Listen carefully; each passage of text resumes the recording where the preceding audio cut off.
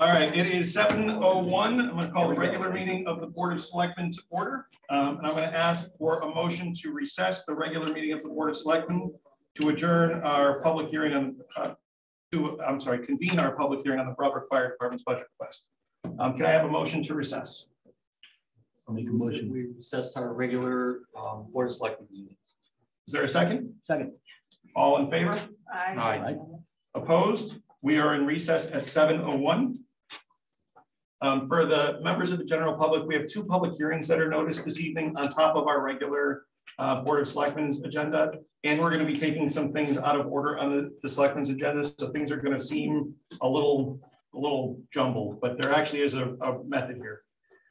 So we're about to convene the public hearing on the Brook Fire Department's budget submission.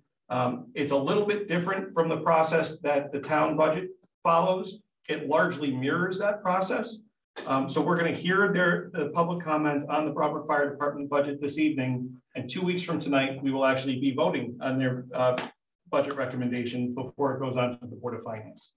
So that's what's about to happen now.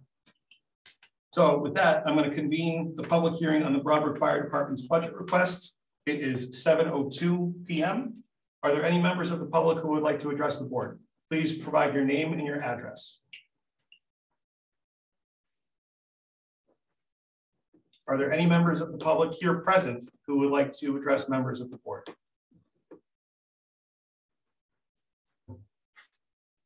Are there any members here present who would like to address the board? Seeing none, are there any members of the public online that would like to address the Board of Selectmen? Is there anyone online?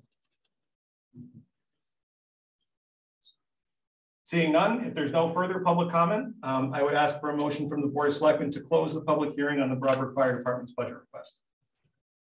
Will we close the budget hearing on the Brook Fire Department budget request? Is there a second? Second. All in favor? Aye. Aye. Public hearing is closed at 7:03 p.m. Now going to reconvene the regular meeting of the Board of Selectmen. We're going to take another break in just a moment.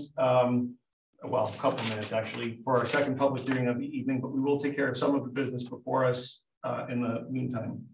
So I'll start off with the Pledge of Allegiance, and I'm going to recognize the Deputy First Selectman and ask her to lead us in the pledge.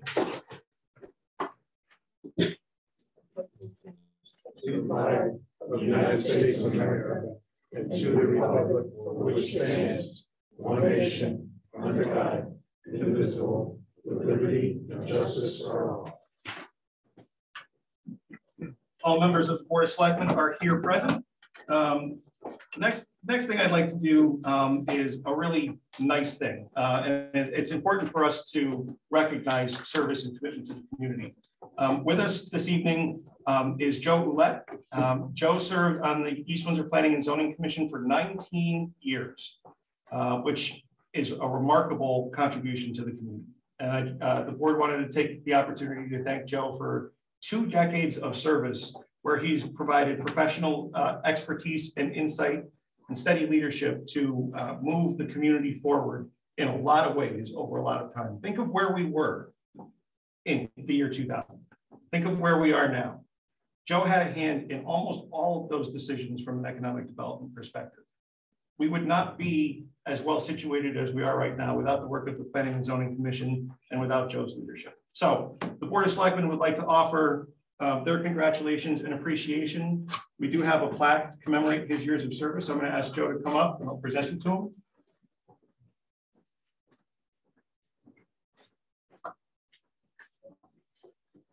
The Town of East Windsor hereby presents Joseph Ouellette with this Distinguished Service Award in appreciation of your 19 years of dedicated service to the Town of East Windsor on the Planning and Zoning Commission, dated 2022. A little delayed, but we appreciate your service. Thank you very much.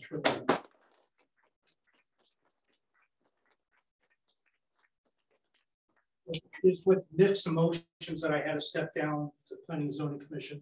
That was truly my passion, being part of the public servant, dedicating my time to the community. And I'm thankful for the 19 years that I did serve on the committee. And I've seen the town grow in leaps and bounds in that period, as Jason alluded to. And I left the commission in great hands of leadership of Ann Gobin, the current chairwoman, and I'm so passionate about it. I continue to follow what's happening in the planning commission online. So I just wish that I still had an opportunity to continue, but due to some conflict of my full-time job, I had to step down. So thank you very much. Thank you for your service. All the good works that are happening in East Windsor, whether it be actually to offer honest advice to me from time to time or to the Planning and Zoning Commission. He's missed, his impact was felt and continues to be. And thank you for your service. Thank you.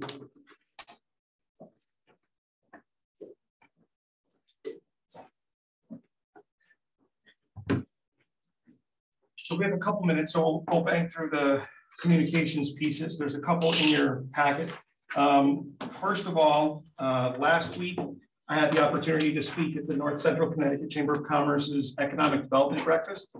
They invited leaders from the 4 towns that they service, which is East Windsor, Enfield, Suffield, and Somers. And I wanted to include for your information and for the public record, the presentation that I shared about the economic development activities that have happened in East Windsor in the last couple of years, and some of the things we have coming up.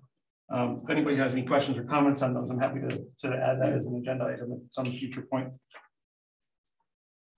We did receive a letter from the chairman of the Warehouse Point Fire District, who wants to revisit discussions around perceived tax discrepancies in the fire service.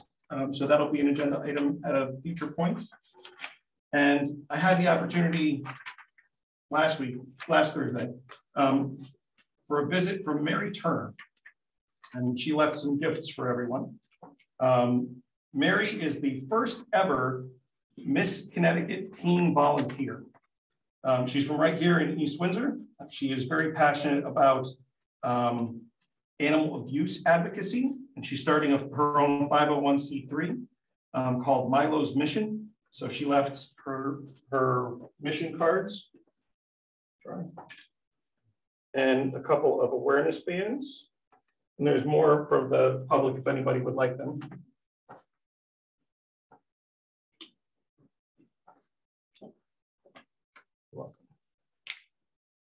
If anybody would like to see what Mary is up to, she left some stuff. I'll leave it out so the public can see it. And I encourage you to visit her website. She's a very, very poised, very impressive young lady.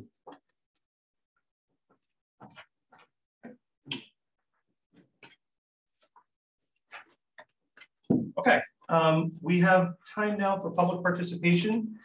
If it should run past 7:15, we'll just break here and continue it when we pick back up. But is there anybody here in the room who would like to address the Board of Selectmen on any topic?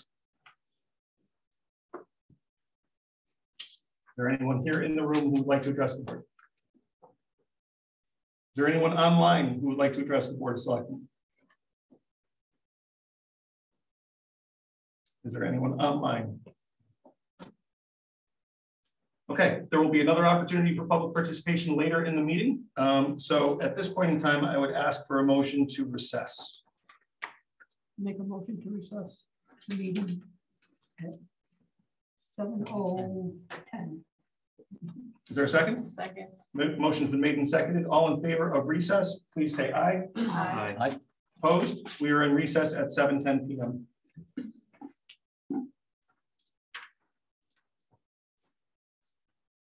Feel free to be comfortably.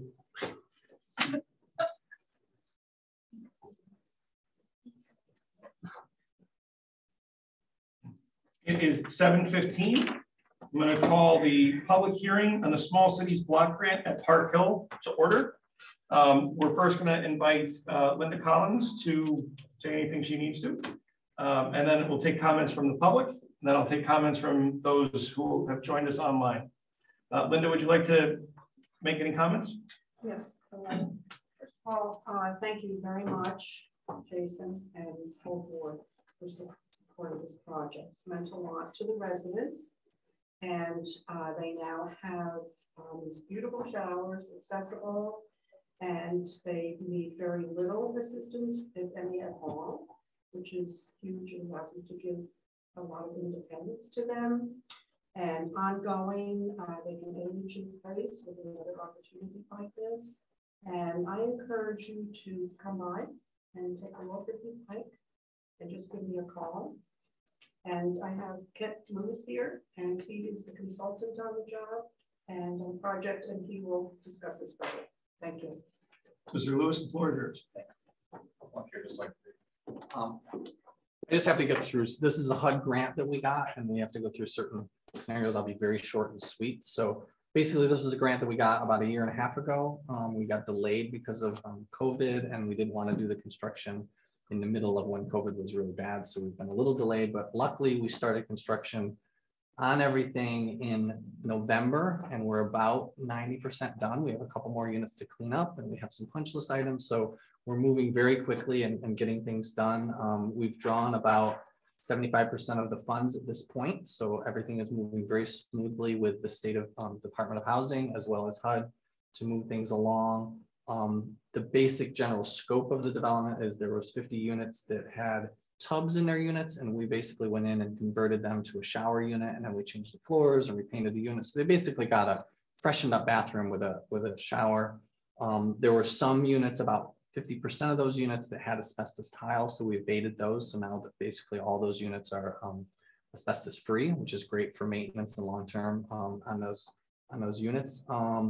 We, as I said before, we still have some miscellaneous punch lists. We've had a few change orders, but mostly just odd construction. That development was in there three different phases, 3 different time periods. Some cases they ran plumbing outside of studs underneath the tub. Sometimes they were in it. So we had to do a few little things, but for the most part, we're well within budget. We're looking at expanding, and we got approval from the state to change one of the bathrooms in the community room to put a shower in there to make it easier accessible if the power's out and people are staying in the community room, or if there's an aide that needs to help somebody to use that bathroom with a shower in it. So that's pretty much the total grant was $650,000, and we plan to be done probably in the next 6 to 8 weeks is my guess. So then we'll be done and out of your hair. So that's everything I had to say. If there's any questions or anybody has any information about the grant, it's great, and let me know. Thank you, sir. What bathroom is the shower in the community room going to be? Is that the one in the back of your office or one of the 2 in the front? In the front, as you walk in the front door, Yeah. it would be the first bathroom on your right.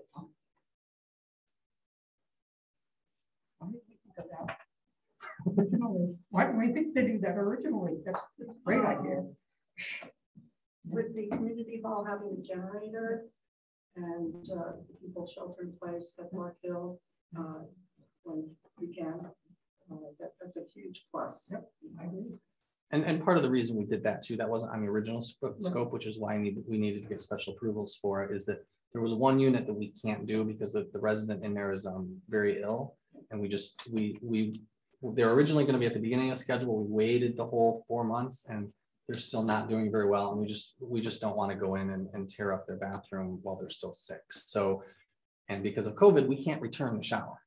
So we've decided that this would be a good use of money. We have enough contingency, and the mayor supported us, and we're moving forward. So for Selectmen, sorry, wrong time. So, let's flip a coin, it sounds right.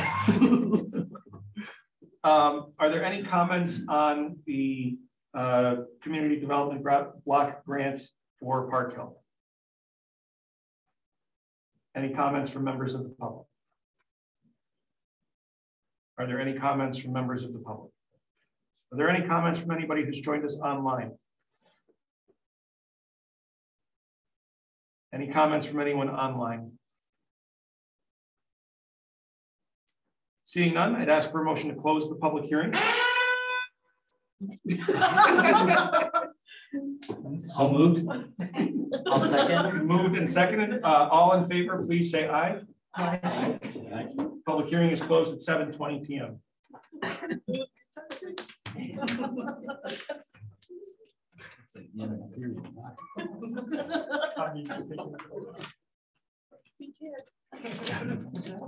We'll now return to the regular call of the agenda. Remind everyone to put their phones on silent.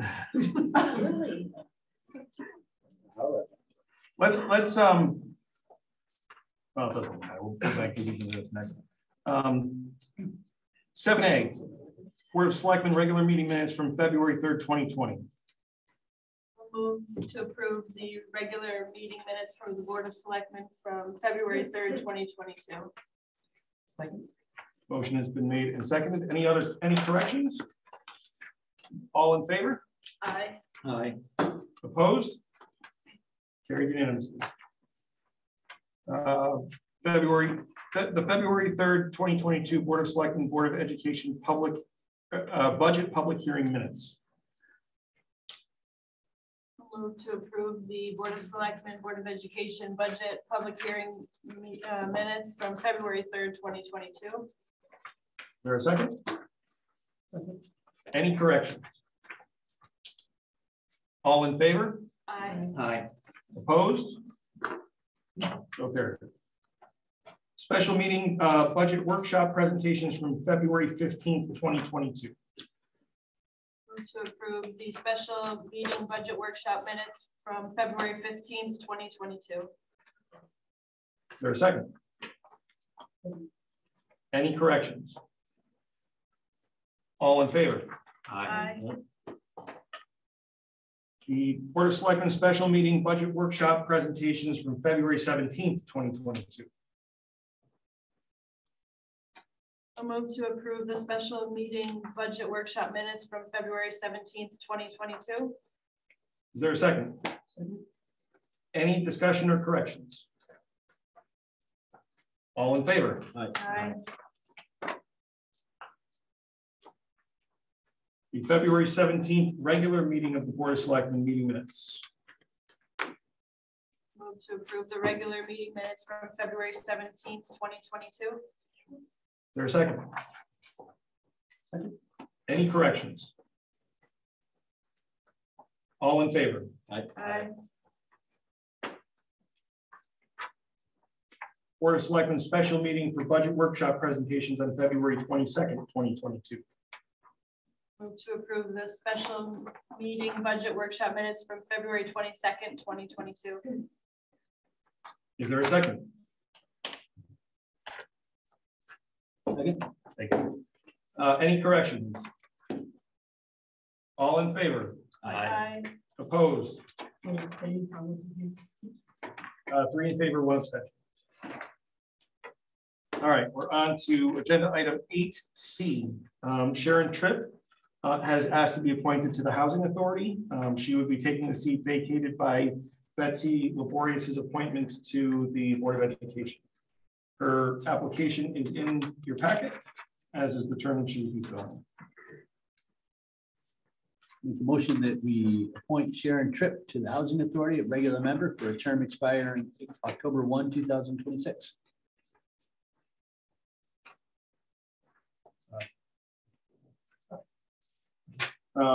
Is there a second? Second. All in favor? Aye. Aye. Opposed?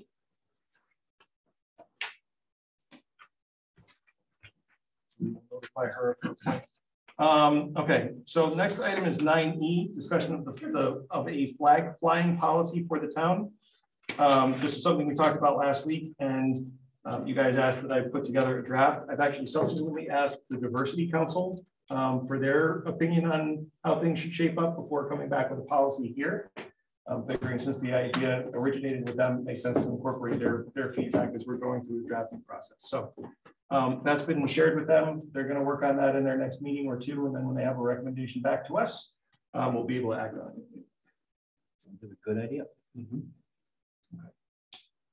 Next, we'll return to a discussion and vote on the fiscal year 22-23 town government budget. You gonna stay back there? So I will share the screen again.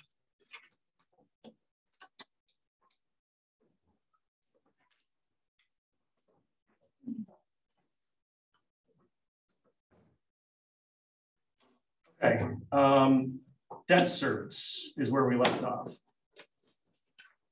Motion to accept the Selectmen's proposed budget of $1,128,133 for debt service. Second. Any discussion? All in favor? Aye. Opposed? Carried. Capital improvements.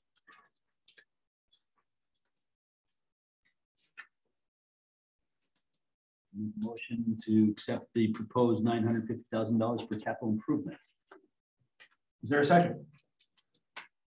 Second. Made and seconded. Any discussion? All in favor? Aye. Opposed? Carried unanimously. Employee benefits. So there were two changes that we alluded to earlier. One is a reduction in the DB pension employer responsibility line, and that's based on our new actuarial number. And then there was also a reduction in our health insurance line, which was a result of actually the good work done out of Amy's office to do an employee census to figure out if there was in fact room to reduce there, and there was. So that saved us another $100,000. Those are the only changes so far we've talked about in this line. Does anybody have any other subcategories that they'd like to talk about?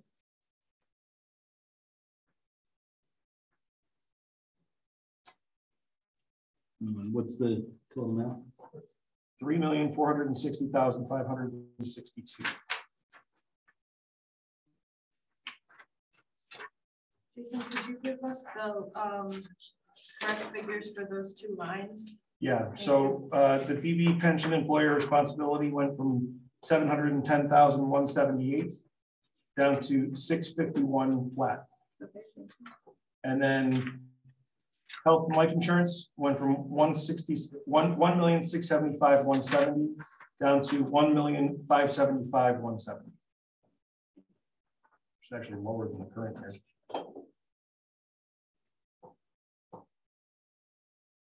The department total is 3,465,062.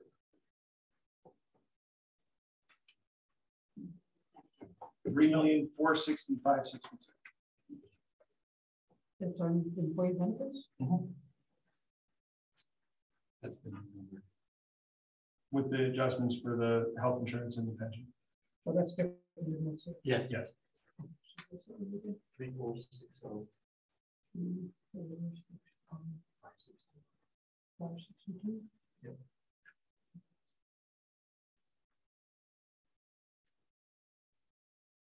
What's that difference, Jason? It's a $20,000 reduction over the current year, but it's a $100,000 reduction in health insurance between what was initially submitted when I submitted my budget in January versus what the number shows now. And then in the defined benefit pension employer responsibility, it's a reduction of $79,178. So it's 100,000 and 79,000.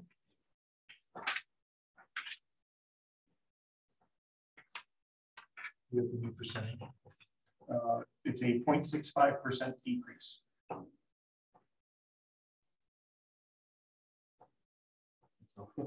Yep. And it's a big budget too. Nice. And that's because the pension came down. Pension and health insurance came down. Health insurance didn't come down. The finance office did a further census evaluation to figure out what our current take was, and that's a safe reduction to make based on what we currently have on the books.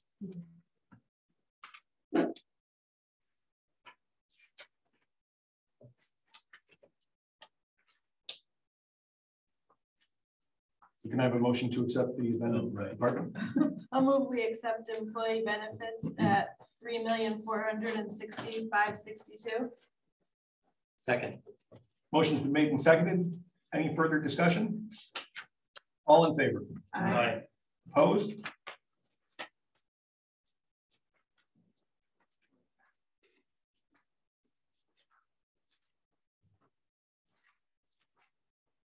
Make a motion, we accept the proposed.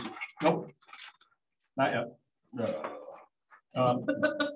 Sorry, don't mean to cut you off. No, that's okay. So we have to talk about the recording secretaries, and we have to. We still have a contingency line that you didn't do yet. Oh, right. That's what we were going to do. Oh, I thought he was doing the final. I No, don't confuse them. Okay, okay. I'm gonna cut it now. It's okay, that's a big problem later. Make a motion to accept the proposed 180,000 for contingency. Is there a second? Second. Made and seconded, any discussion? All in favor? Aye. Okay, now, Hey, Judy, I'm sorry, I'm a little slow to me. Can we go back to debt services? I know we approved it. Yep. I don't have a problem. But the debt service that I have here is different than what's presented here. So Jay moved the 94 from the lease payments in the capital improvement section up to debt service. So it became, instead of being 7, hold on a minute. 7744.817. no, that's our total outstanding debt. No, so I had originally proposed 736,974, which was a 2% increase. But then he transferred the 94 that we're not going to need for the lease purchase payments because we paid those leases off when we did the additional appropriation last spring.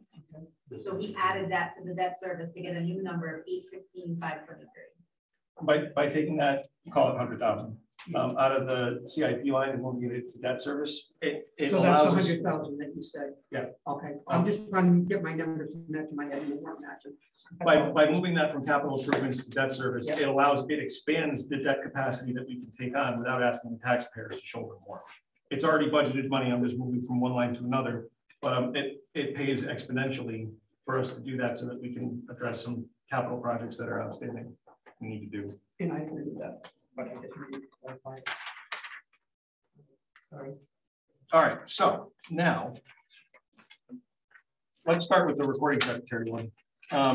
Amy, you did an analysis on that, or you expanded on the analysis that had previously been done. You want to walk us through that? Sure. I just took all the commissions, and which we didn't share with anybody, I don't think.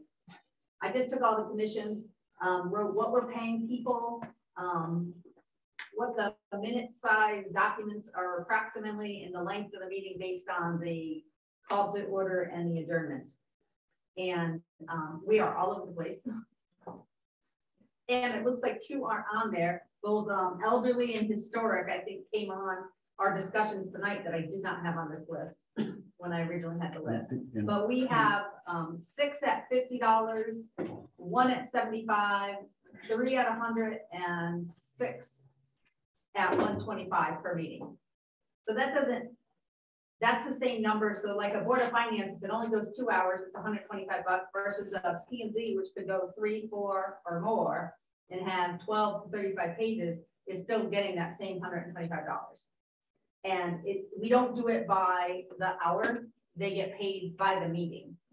So that includes coming to the meeting, taking the minutes, scribing the minutes, and getting them filed with the town clerk.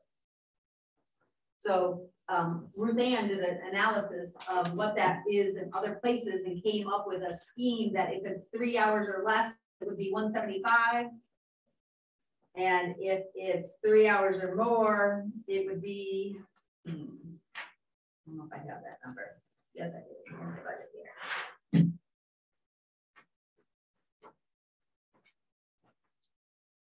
She did a bunch of them.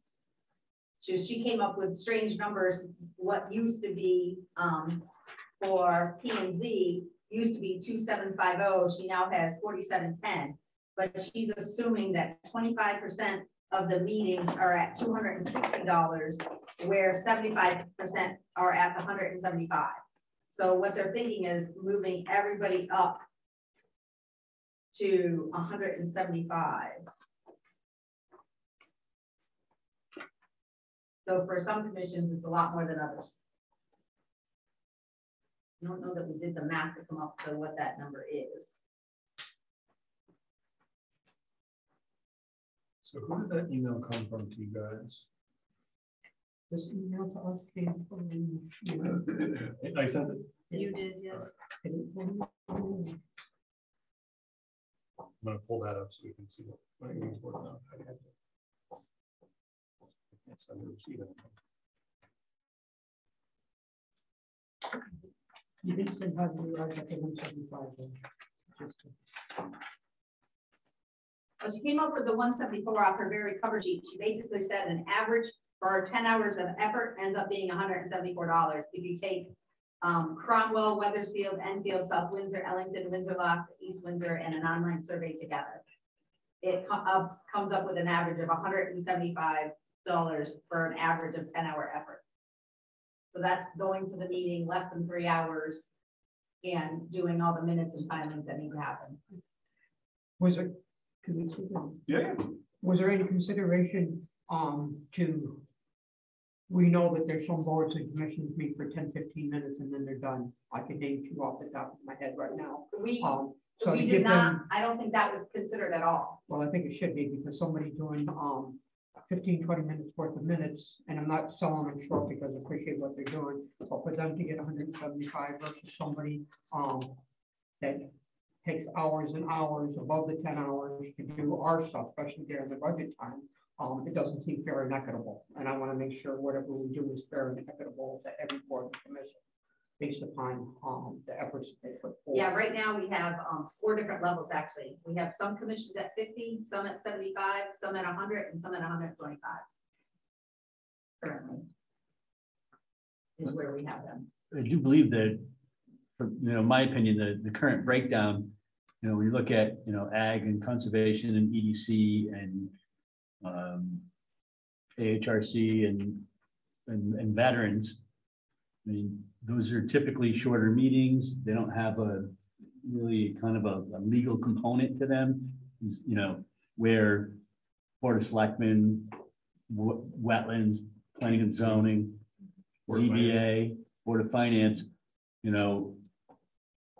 all could possibly be minutes that end up in court or whatever. So, I mean, I would expect a higher quality set of minutes and I would expect to pay more for them, but the others, I'm not interested in paying 175 for, 15, 20 minutes worth of minutes that are really, really informal minutes and just kind of done because you have to,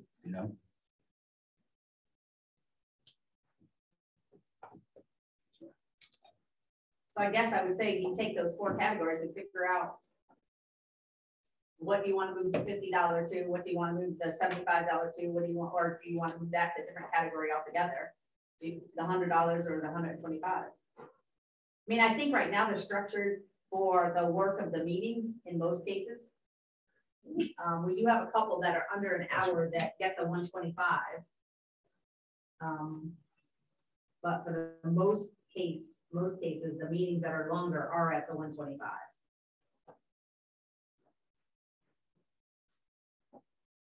So we can move those to 175. But then the question that came up was, when it's longer than a 3-hour meeting, should it be at a different rate? Because obviously if it's more than 3 hours, you're doing more work.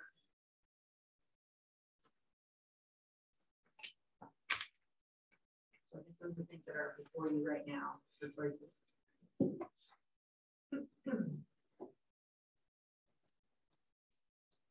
So all right, we have kind of 2 tiers. We have the BOS, PZC, wetlands, BOS. What was your fourth one? Board of Finance. There's actually and 6. ZBA as well.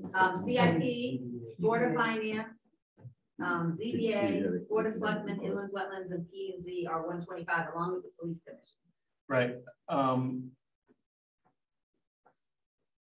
Well, I'm thinking, the ones that are going to get us into court are Board of Selectmen, Board of Finance, and the land use ones. So they're all currently at 125, right? Yes. What is the average?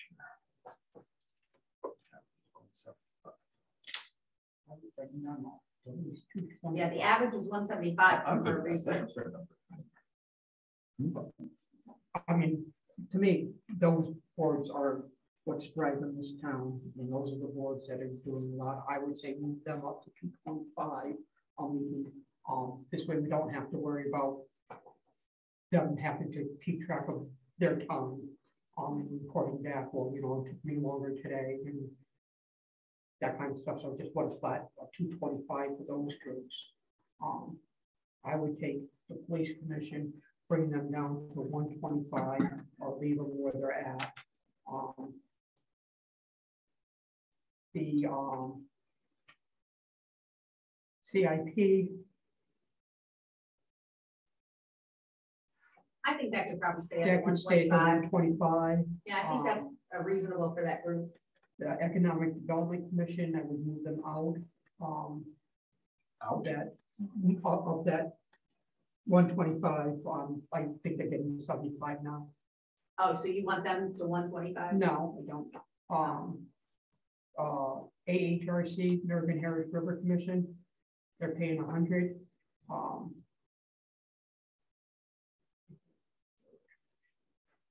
don't know about that one. I don't know what they, in the veterans we already addressed. Diversity. They're getting stuck with more stuff, so I'll throw them over into 125. Police Commission, I would say 125. So we've got Board of Selectmen, the other ones there. And then we got the Arts and Culture City Commission that we've got to take under consideration. Arts and culture. Yeah, and then elderly and historic are the other two that are all of them are $50 right now. All right, so what the $50 ones are ag, conservation, Diversity. Brook Fire.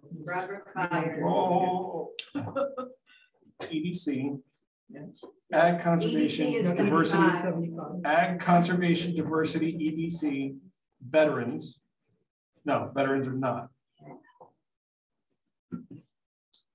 That is the 50 to 75 range. So what do we want to do with the 50 to 75? Move the 50 to 75 and leave the rest the way they are. Just for consistency purposes. Okay, so ag and conservation would go from 50 to 75, EDC and diversity would stay flat. Yep. That's what I would do. I'd like to see if we can break it into 2 tiers. So basically the non-land use, non-financial. Well, okay, so that the outliers with that are the police commission, CIP, and the list. Veterans. That's my consensus too, 2 tiers. And That's easy. And All my right. next proposal would be take the 125 that those the larger ones are getting, move it to 150 for any meeting under 2 hours. Go to 225 for a meeting over 2 hours on those 5 majors. And then 125 for everyone else except EDC.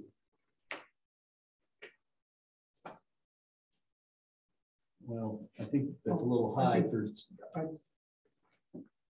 I mean, I like the idea for the majors, as you call them. But I don't think, stepping like ag and conservation from 50 to 125 is warranted. Okay. You gonna be able to run the numbers on these? Like if we move on to a couple of other things, can we come back with new numbers on that? If somebody gave me what they actually wanted to see. Yeah, we're gonna get to that. I'm on to the next thing already.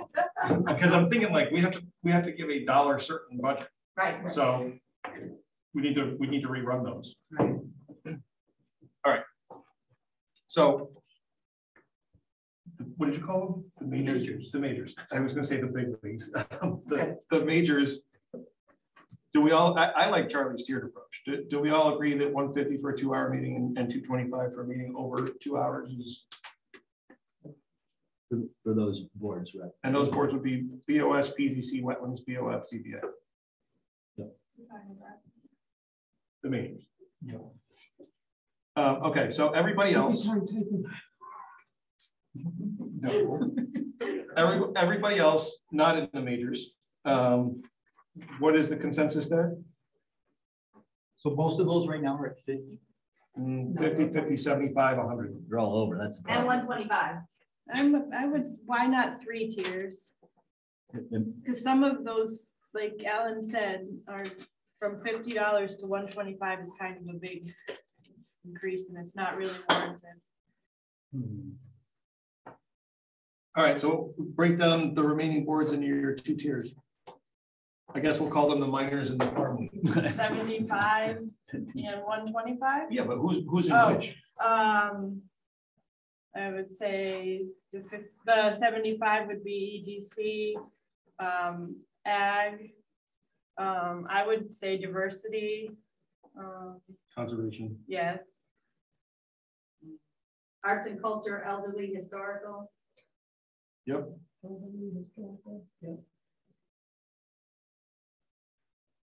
AHRC fits right in with all of them too. Yep. And what about veterans?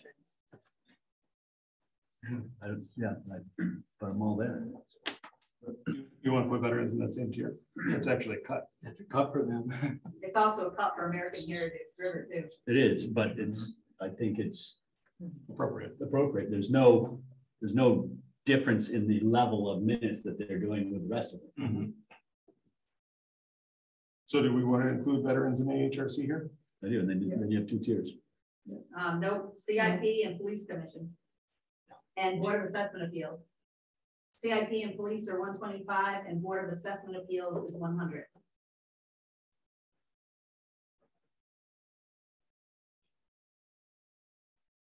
So move BAA up to 125 and call them flat. So CIP, police, and BAA will all be at 125. So we don't adjust that. We keep that status quo. Yeah, I think BAA should be in the majors because they're not. But I mean, if you think about it, they can also end up in court in those minutes. In fact, they often do. Fair enough. I'd make that So argument. do you want them to 150 and 225 then? Yeah. Okay. No. Yeah, for them. Board of Assessment Appeals. Board of Assessment. I mean, only meet 3 times a year. They often, I mean, they can, and they have recently even ended up in court, so we want good minutes. Okay. All right, so the majors would be BOS, PCC, wetlands, BOF, ZBA, BAA. That would be going from 125 to 150 for 2-hour meetings, 225 for any over 2 hours. Okay, so now how do I get? So originally Ruth said that 25% were more than 3 hours in her groupings. What do you mean? How do you? I don't understand. Because she doesn't have a breakdown for a 2-hour meeting. For the averages of 2-hour meetings. Like how many of her meetings are at 2 hours or less and how many are 2 hours or more? She doesn't have that. Am I doing 50-50? Split it. You need a number, right? Yeah. Okay. 9 and 3. Okay. Or whatever that alternately 18 and 6, I guess. Okay. So you're still looking for 75 versus 25? Yeah. Okay. So those boards would go to the 150, 225 tier. CIP and police stay status quo at 125. EDC, Ag, Conservation, Diversity, Arts and Culture, Elderly, Historical Commission, AHRC, and Veterans are 100. Is that what we said? Nope, 75. 75? Yep. Did we or do we categorize proper 5? Or is that not our purview? It's not our purview. That's what I think. It's in their budget.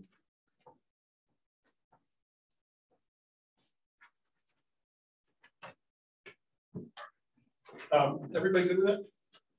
Can I have a motion to accept that? So moved. All in favor? Who was the second? Opposed? All right, it's complicated. Did you get the notes on it? Of course I did. All right. Okay, the next issue has to do with part-time employees.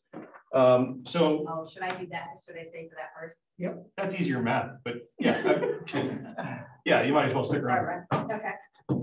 So the next issue has to do with part-time employees. So everybody knows that the minimum wage in Connecticut is on its steady progression up to $15 an hour.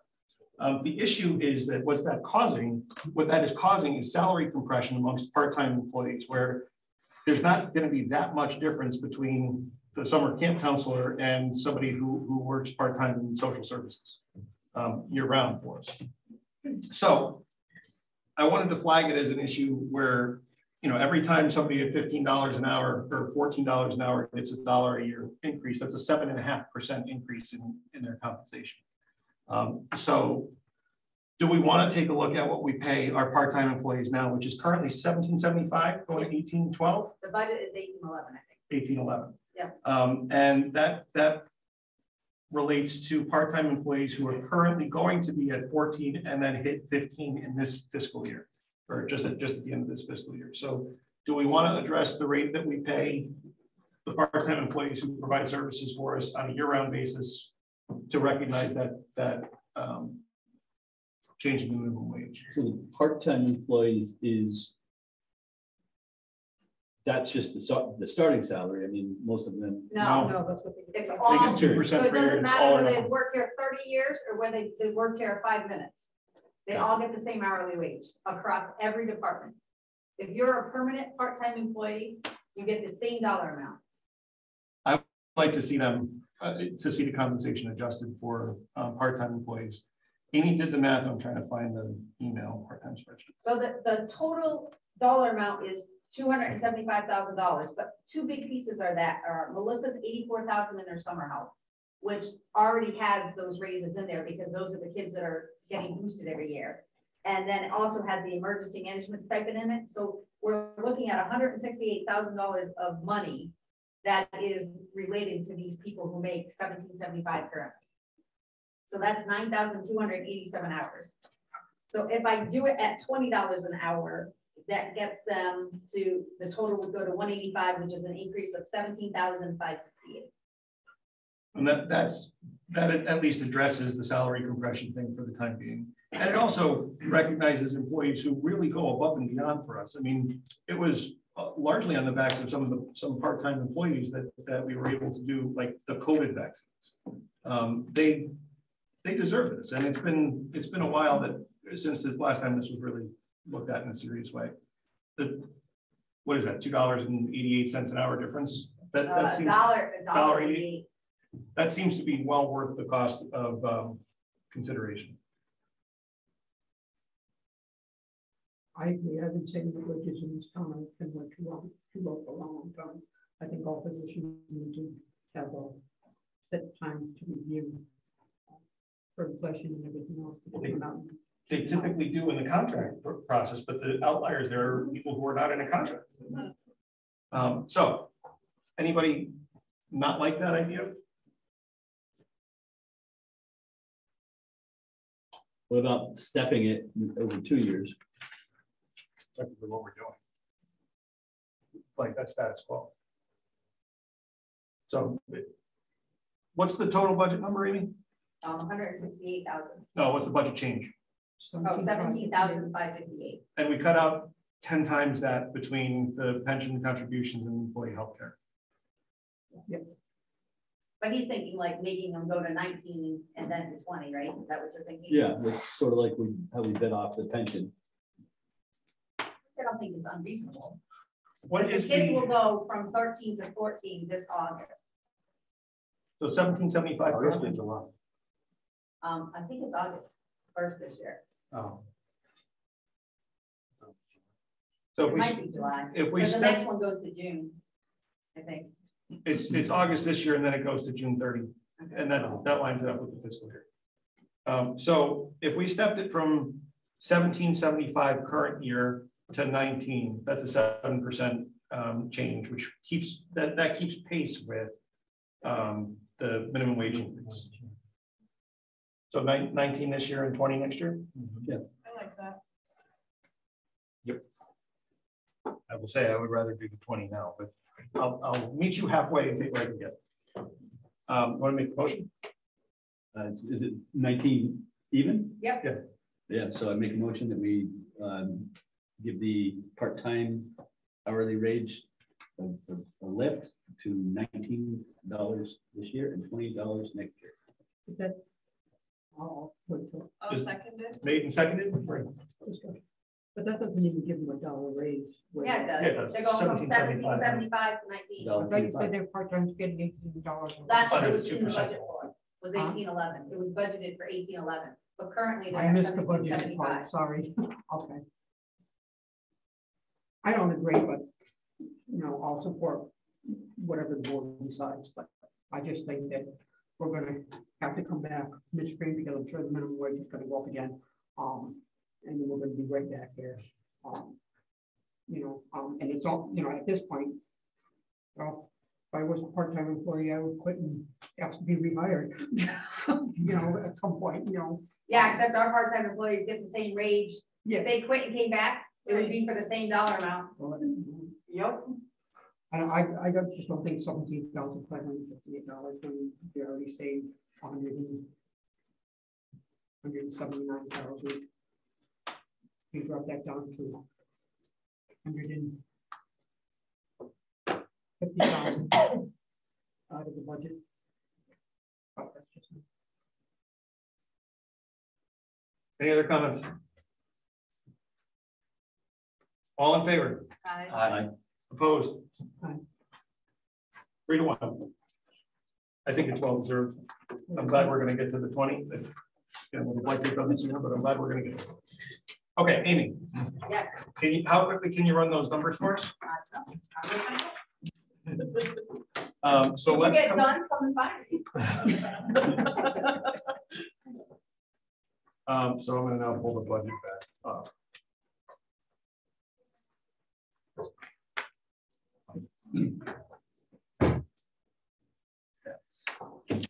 Okay. I believe. So what we're going to do now, let's table this and have the Arts and Culture Commission do their thing, because as an added bonus, Selectman Nordell has some questions for the Arts and Culture Commission. So I think that's the only budget we did not finalize. This is true. Right. That's true. So.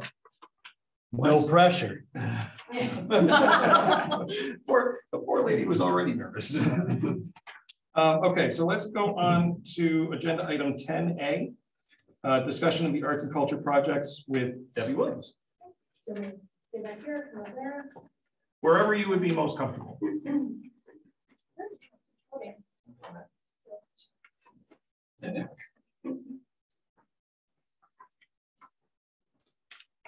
Debbie Williams, and I am the chair of the newly established Arts and Culture Committee here in East Windsor. And I'm here tonight to present you an idea for public art in East Windsor. Public art is very important.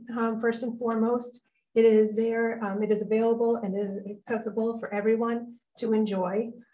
It's beneficial to a community because it promotes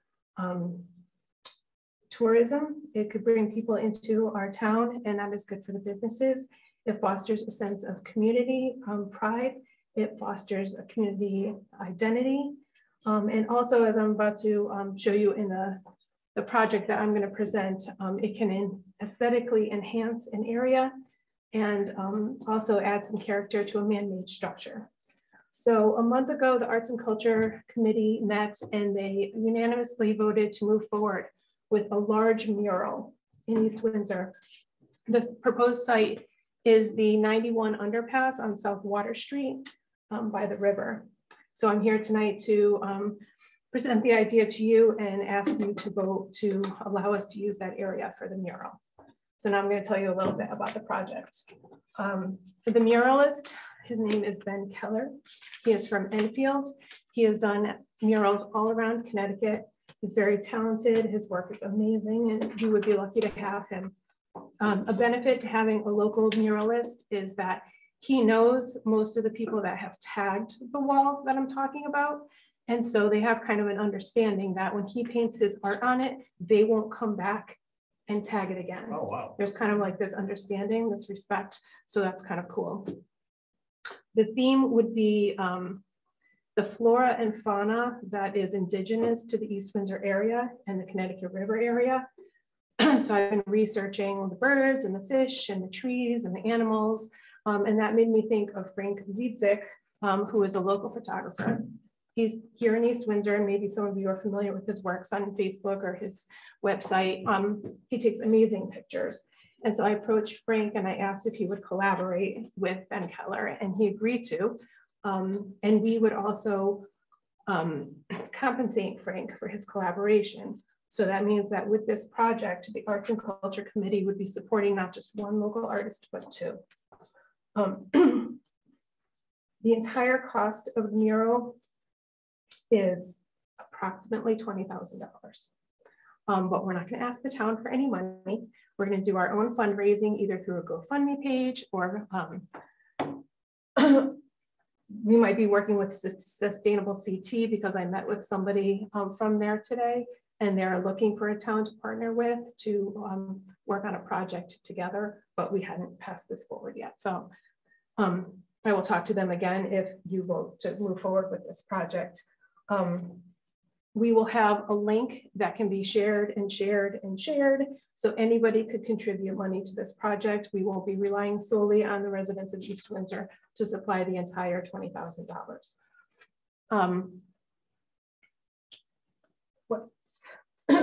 Oh, we also have a sponsorship level we were going to offer to local businesses or individuals if they want to. We haven't set the amount yet, but it would probably be around $500. So if they donated that amount, they would get recognized on our Facebook page, on Instagram. Their logos or their name would be on any flyers that we put out there. If we did any press releases or had any media publicity around it, then they would get recognized there. Also, when the project was finished, we would put up a sign or a plaque, and we would announce all of the sponsorship level donators. So it'd be kind of like an ongoing publicity for them. The timeline for the mural would be once we raise the money. Usually there's a deadline for raising the money, like 3 months after you start the project. The mural itself will only take 3 weeks from start to finish. And the last thing is I'm hoping that some of the high school students would be able to help with the project. I have a meeting with Superintendent Tudrin last week to talk to him about it, but they could earn community service either by cleaning up the area beforehand or maybe having an active hand in the mural itself. So once again, I just want to say that we're not asking the town for anything except your approval to move forward with the site as a canvas for the mural. And the site is the overpass on The underpass. The underpass. So there's 2 sides of it. It's on both sides of the street. Each side is about 120 feet long, 18 feet high. One is a flat wall. The other is 4 wide concrete columns that encompass the same amount of space. That's just before the area where you guys work. Yeah. There's a stream that goes to the left-hand side, I believe. It's very close to the path at Volunteer Park, and also anybody visiting Osborne Fields would also see it. You're talking about the highway overpass, right? Mm-hmm. Yeah, the 91. All right. We probably need to ask DOT's permission. Well, you're the first step. Once we get your signature, it goes to DOT. Oh, excellent.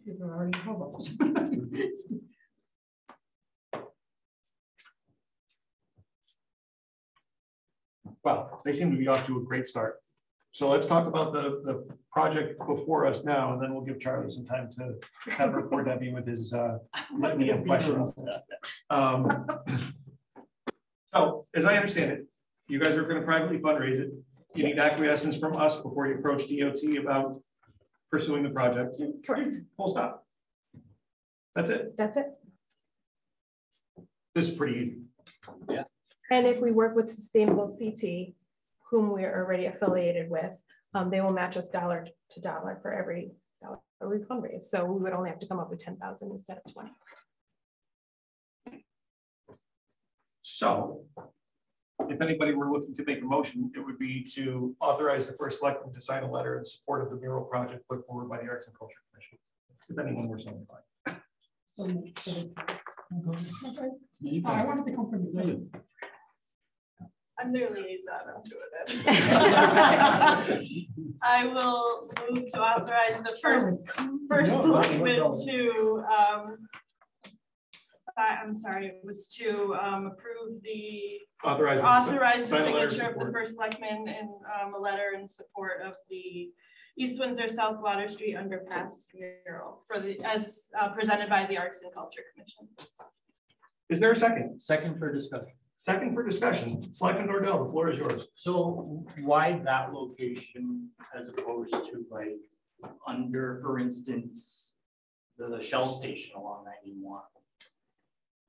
Because we don't, that is a privately owned area and we don't have approval to put a mural there. We tried to put a mural there. Okay. We've been trying I'm for months. happy to provide more context about that offline. Okay. We have this Yes. I just had a question on under the traffic calming plan. It says the walls being painted or protected by a large sidewalk. I don't believe there's any sidewalks. There's no sidewalks there like that. Okay. So I don't know if that's. I'm the person who wrote it up, didn't have, hasn't visited it himself. Oh, okay. Ben Keller is familiar with it and I've driven by it. I just sent pictures. That's. I just didn't know if you were planning on putting sidewalks in for us. Not yet, not yet. One side is gravel. What there is, Right. right, it's very protected on either side, like there wouldn't be any like impediment to traffic. Right. Because there's, you know, like you said, there's gravel before the wall, there's a great expanse before the wall. Right. And then there's also some space before the columns. Maybe that's what they were talking about. No, these examples of pictures here that you gave, those are just examples of pictures, or do you know if those are actually done by the artist that you're referring to? Oh no, those are just examples. Just examples. Mhm.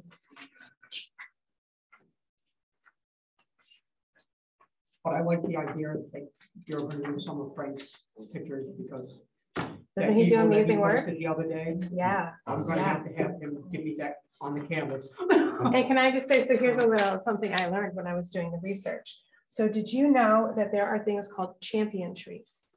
And champion trees are the largest of their volume of their species in the state. We have 5 of them here in East Windsor. So I thought it'd be cool to put those on the mural. What is that like an elm? What's a champion tree? So, well, it could be any tree. It's the largest in volume of its species in the state. I'm not sure I understand. We have a black spruce is one of them, right, in the So, bog? We have a Manchurian maple. So that maple is the largest Manchurian maple in the state, and it's here in East Windsor. Do you know where? It was at some point. Do you know where? A weeping European ash, a dwarf eastern white pine, a southern Japanese hemlock, and a buhart. And we have one co-champion tree, which means it's tied in volume with another tree in the state. Make sure the tree warden knows where they are. Hoping they weren't at the park. They use it. I think you might want to take those trees and find out where their locations are. Too soon, too soon. Take them down. I mean, because Eversource is out there cutting. They are 47 miles. Any other questions or comments on the question before us? There's a motion and a second. Just, you weren't here earlier when I made some comments, so I just wanted to commend you and the commission on really getting into it so quickly and doing your research, and you're so passionate, and it's really nice to see. So keep it up. Thank you. There is a motion and a second. All in favor? Aye. Opposed? Carries unanimously. Sorry for making you wait for so long. Don't go anywhere. How did you find out about those trees? I'm impressed. I've been here for 40 years. I didn't know we There's a list made online. anything. Yeah, there's a little, I went on On Deep Stage. Okay. I thought our black spruce bog had a big black spruce in it that was on that list, but maybe not. You may have a blue pen. Yep. Yes. Oh, This is a yellow pen.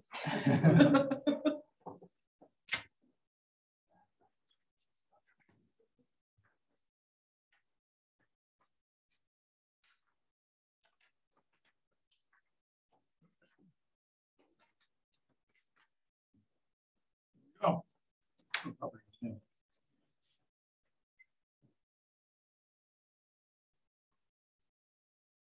Look at that. We have the application minutes. Yeah, she's doing this. What this way you're already.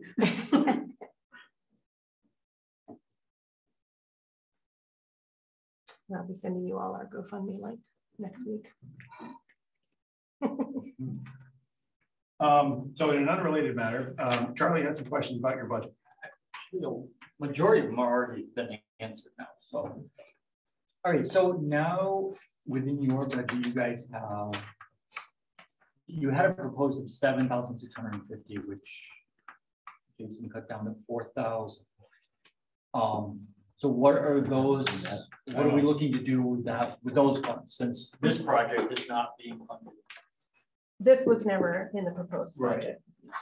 And I don't have my information in front of me, but I believe there were 2 interactive murals that I was hoping to have installed, meaning that people could go up and pretend to be part of the mural, you know, for a photo op. And I had several locations in mind for that, you know, pending permission from whoever owns that building.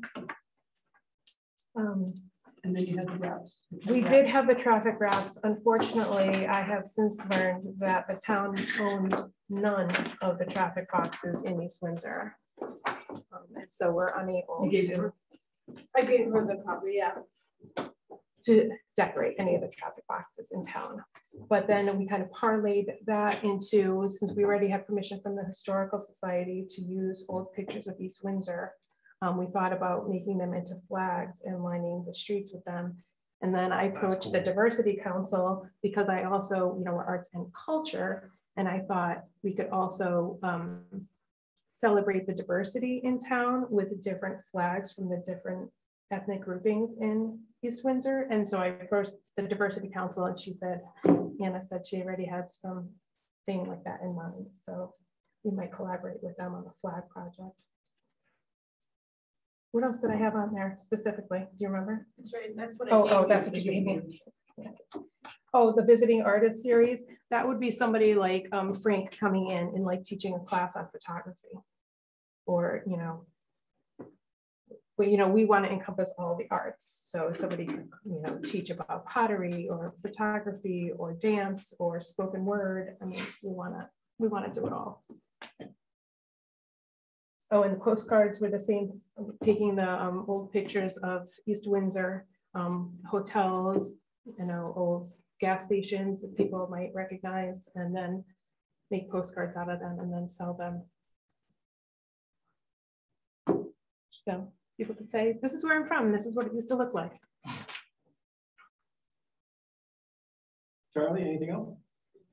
No, that pretty much all the questions I had. But I have 1,000 other ideas if you ever want to talk about it. Okay.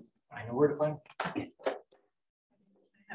Oh, sorry. Sorry. No, it's fun. Thanks. Thanks very much, Deb. Good job. Sure, thank you.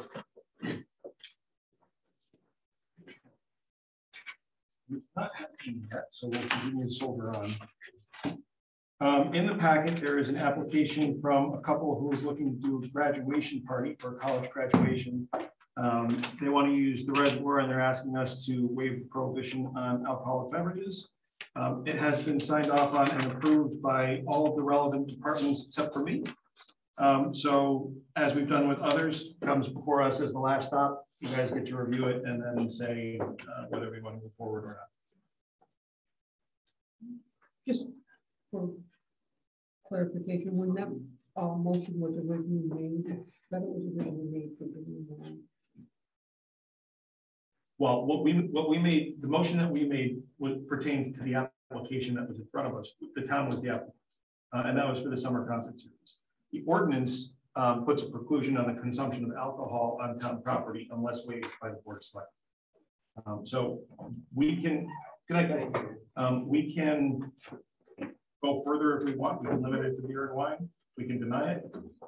I just want to make sure we didn't limit it to beer and wine because I was under the impression we did. Let's check the ordinance real quick. I think it's 90-1.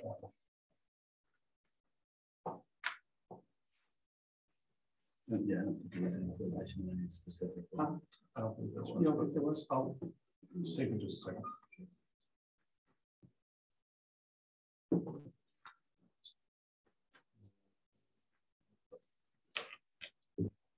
Not 90-1.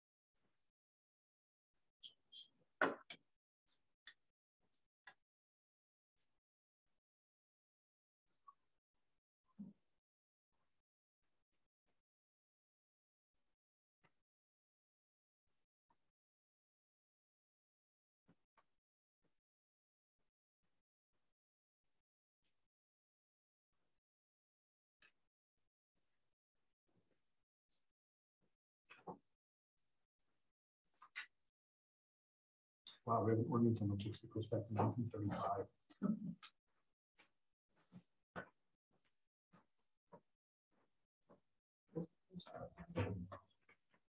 There it is. 90-8.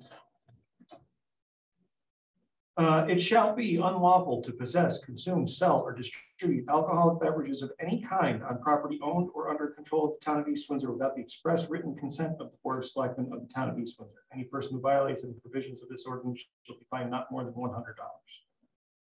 So it is a complete and total ban unless we give somebody written permission to do so. So I want to just do beer and wine. I'm fine with that. I don't have a problem because, you know, when you got beer and wine, frozen drinks or blenders or whatever they got there, if somebody's going to use it, they're going to use it, whether it's wine or beer. But I just wanted to make sure that if we approve this, we weren't going against our own policies. And I didn't have a chance to look up. So, it took me longer than I thought. It would have took me way longer than that. Any other comments on the application? And it's before the park opens, so. Just park that.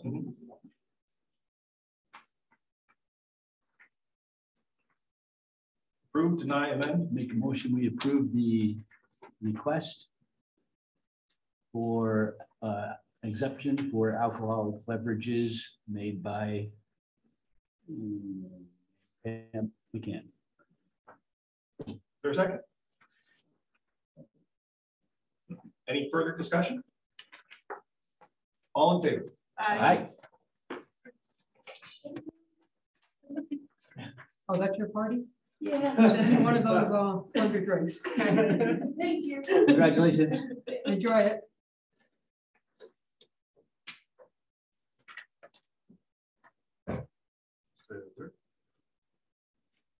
Yes, it is.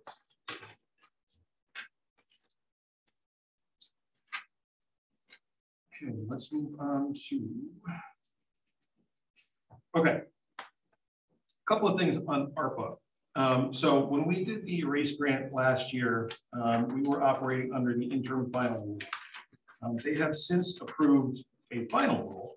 And there are a couple of updates that I wanted to share about that because we still have ARPA funds available that we need to start talking about what to do with.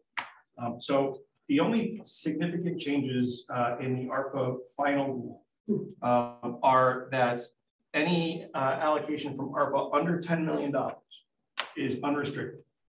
So previously under the interim final rule, there were 5 categories that the funding could be used for. It could be used for revenue recapture, hazard pay, tourism, sewer, water, and broadband, household nonprofit, and small business assistance. I say those quickly because that's the only one I'll remember. If I go slow, I'll forget them. But those are the only 5 permissions currently available. Now, I say it's unrestricted under $10 million. It's unrestricted, but it cannot be used for tax relief. It cannot be used for paying down pension obligations.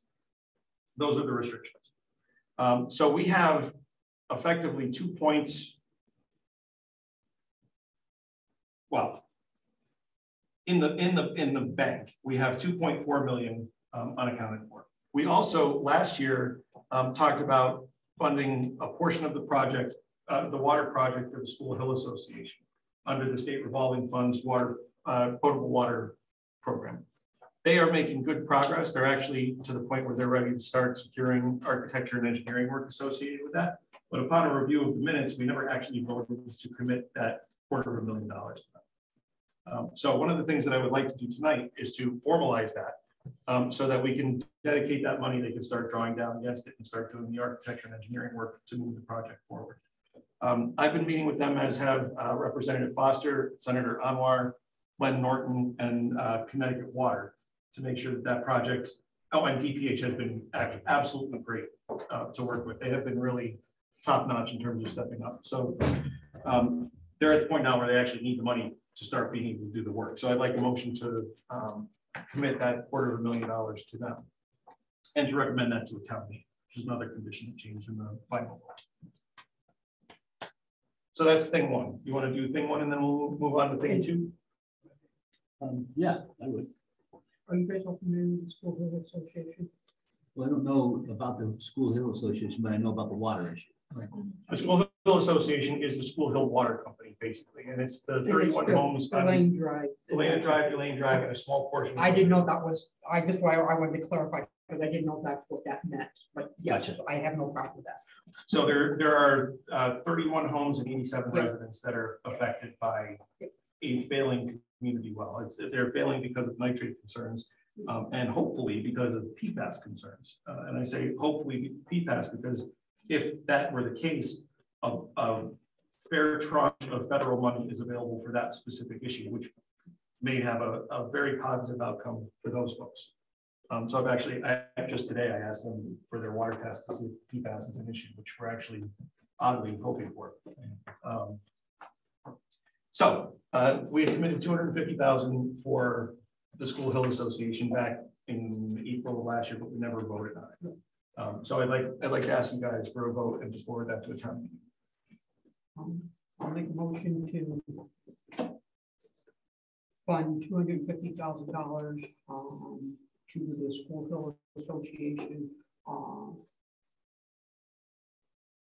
Through the town's ARPA. and send to the town for town meeting. You want to specify it's coming out of ARPA funds? Yes. To come out of ARPA funding. You can I'll second that. Any discussion? All in favor? Aye. Thank you, folks. Okay, so that's after that funding is committed, we still have somewhere around the ballpark of $2.1 million left uncommitted with that unrestricted caveat, mostly unrestricted caveat in place. So one of the things that Amy and I are working on that we'll be doing in the next couple of meetings, I'm aiming for the 17th, but I'm somewhat skeptical about having it done by then. We're gonna have a pretty serious conversation about infrastructure needs in the community around bonding, ARPA funding, fund balance, the resources that we have available and the needs that are in front of us. But one of the things that I would like to do to kind of get a head start on committing the remaining ARPA dollars is actually survey the community with what their interests and needs are associated with that money. Ask the taxpayers in town what their priorities are for the remaining $2 million or so that we have to commit by the end of next year. So that's kind of what I'm thinking in terms of the next step, so that we get some community buy-in to decide where we ought to go. What would be your plan to reach the community? I have community outreach money in my budget. I actually would do a mailing, a survey mailing, and we'll ask for certain identifiable information like name and address to make sure that we're getting one respondent per household, and then my office would aggregate it. Are we just asking them, or are we going to give them a list? I'm going to give them a list, and what I would do is come back to you guys with a survey to look at, ideally in 2 weeks, so that you guys can, once I lay everything out on the table with what our infrastructure needs are, we can talk about available projects. And if you have others that you want to add to that list, we can workshop that at the meeting on the 17th. That's my plan. Sounds like a good plan. Anybody not like that as a course of action?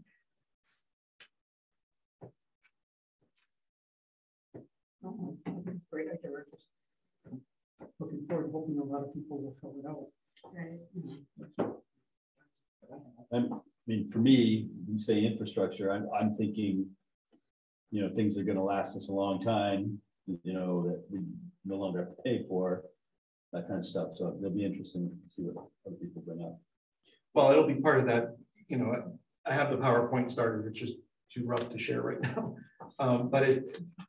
We're in a position now with the funding that we have available where we could make some meaningful investments in terms of what the town needs, or at least what I perceive the town needs, without asking the taxpayers here to pay more. It's a good time to have that conversation.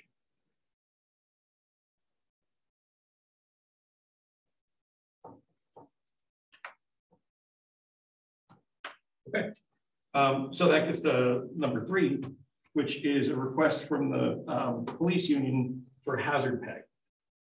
This is an allowable expense under ARPA. So what I'd like to do is actually include this as one of those items in the community survey to see if this is what the taxpayers in town want to commit the funding to. Hazard pay is limited in 2 capacities. It is limited to not more than a $13 an hour boost for any employee and not more than $25,000 in total per employee. That's what you're limited to in terms of hazard pay. What hazard pay is not limited to under the Act is municipal employees. It's supposed to go to essential employees. And if you think back during the height of the pandemic, grocery store clerks, gas station attendants, bank tellers, dental hygienists, you know, those were they all fell under the essential categorization. So when we're talking about bonusing out frontline essential employees, we need to be thinking about it in the totality of what that term means under the law. So that would be one of the things that I would include in the survey.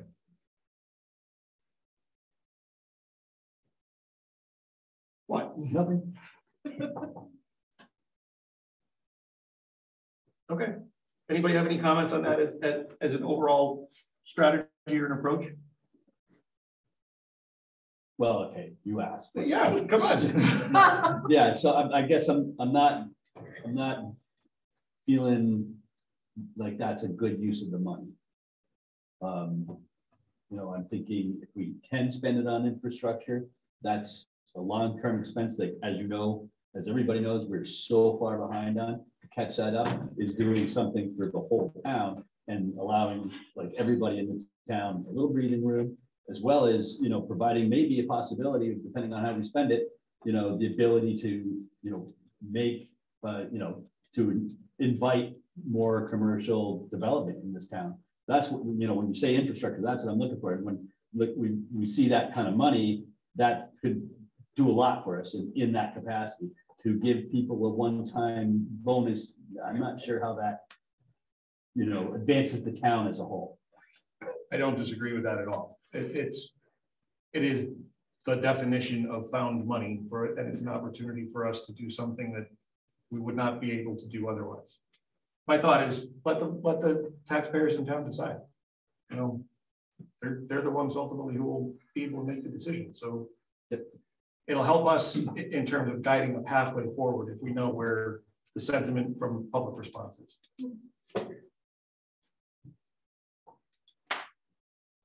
I agree, but to add to what Alan's saying, I think going that route is just it opens the door to a broad amount of people who might have their hand out saying, well, "Where's my share?" Mm-hmm.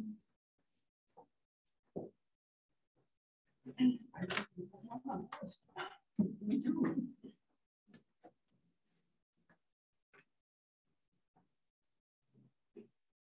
Okay. That said, I'm going to ask to postpone agenda item 10D. Can I have a motion to postpone that? I'll move to postpone item 10D under new business. Is there a second? Second. Motion has been made and seconded. We're going to go Charlie Marie on that one. Alan's got a bunch tonight. All in favor? Aye. Aye. Opposed? Okay, so now we're going to move on. I emote, that's why. Yeah. Tax refunds. I'll move to approve the tax refunds totaling $1,268.04. Is there a second? Any discussion? All in favor? Aye. Opposed? So carried. Madam Treasurer, are you ready to go? I think so. All right. So before we go any further on the budget, and we'll now return to 9F. I just want to thank Amy for all of the work that she puts in to make this process as easy as it is. She and I spend quite a bit of time together in the winter months, and she's always very happy to provide an answer to whatever any question I come up with at the moment. It's just, she's just an absolute delight to work with, and I appreciate the work you do. So this is now. So this now has all the changes we talked about. I had a couple more that you guys didn't talk about. So okay. Like building committee was one of them. So if they had only 10 meetings scheduled, like ethics at $50 only had 10 meetings scheduled, I only left them at 10. Mm-hmm. So the 500 became 750s. Mm-hmm. But building, we didn't have anybody, but they were $100 a meeting. So I moved them to 125 to be consistent with the other three that stayed at 125. And where's ethics? Ethics is in the very beginning. That's just 750. That one just was only 10 meetings. So we had a couple, like ag was only 10 meetings. Conservation was only 10 meetings. So if they were 10 meetings at $50, I just left it 10 meetings and did 75. For your guys' request. So I didn't do 12 meetings for those people, but diversity and arts council, I did 12 because they appear to be meeting monthly. Yep. So I did 12 at the 75 for those committees. Mm-hmm.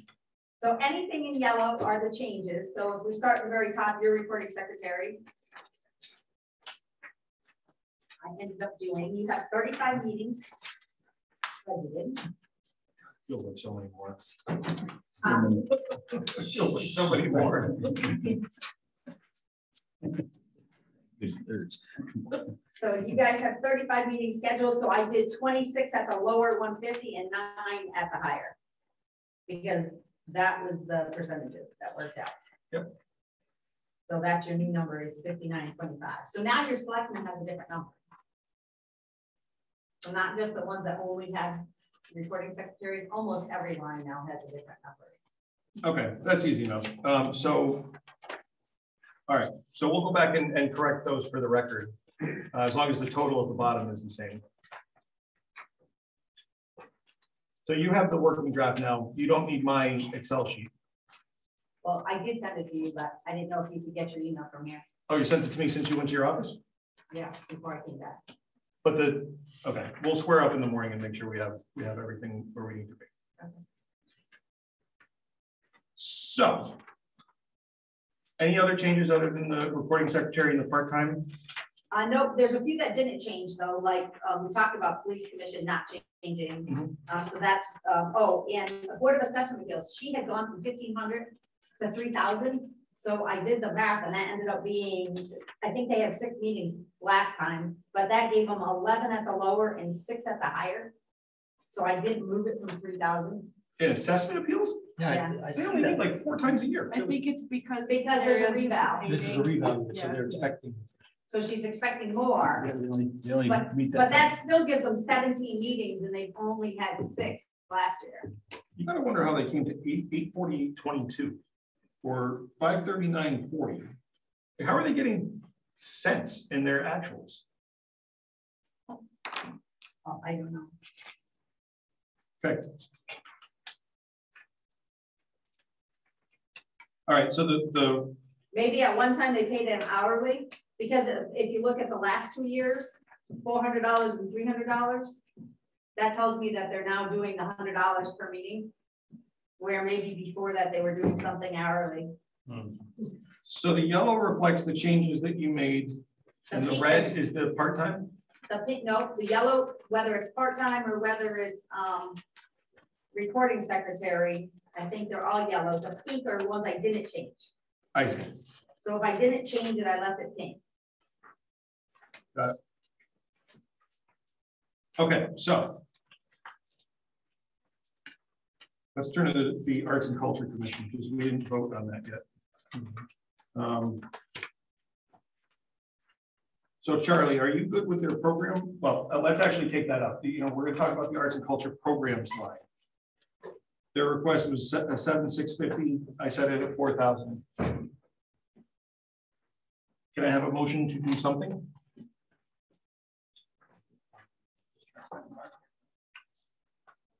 First page, Charlie. Oh, the first.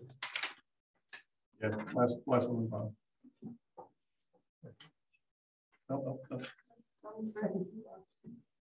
Oh, sorry. Okay.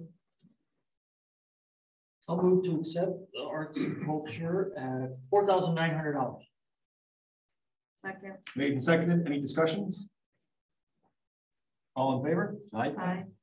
Okay, now with the only changes in here being the part-time lines and the recording secretary lines, we'll go department by department, use the bottom lines because the handout that Amy gave us should now be correct with everything else accepted, which means that the total number on the last page is also correct. Yeah. Before we ratify, do we want to talk revenues? I mean, we could. Let's You guys have to send them forward to the Board of Finance, but basically what I did for revenues is I left everything the same because everything we got from the state said it was going to be the same, with the exception of our tax based on the mill rate is going up. What did I do with that sheet? Is that revenue expense or revenue summary? Well, revenue, revenue, either one. The revenue summary would give you, oh, but you're not gonna have the right dollars. Because it doesn't have the change for the dollars we just did. What in your new sheet? The one you emailed me? Oh, it should.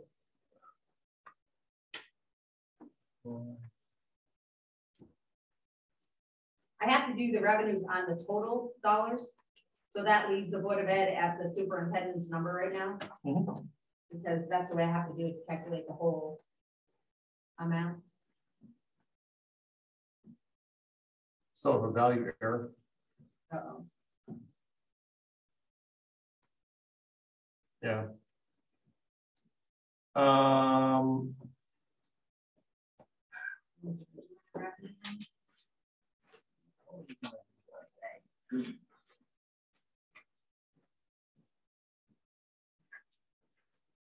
Well, we can talk about the local.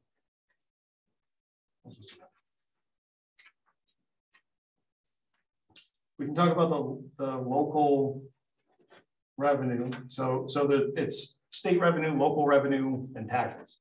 Yep. So the tax number that's in here is just the 34,564,194 is the new grand list net that was filed as a 11022, the 2021 filed grand list at 34.5 mils, which is the current mill rate. So that's what I have in here right now.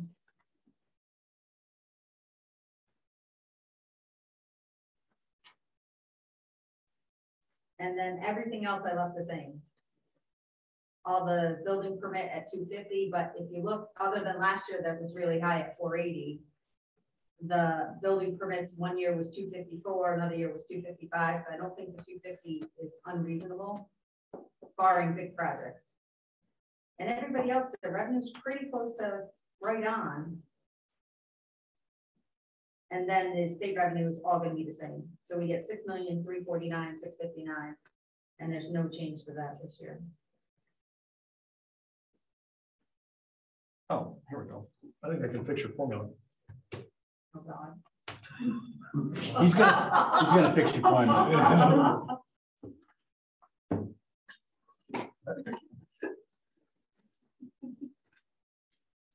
I'll apologize in advance, but just remember, it's just a copy. That's true. You guys are all going to be sorry once I pull this off.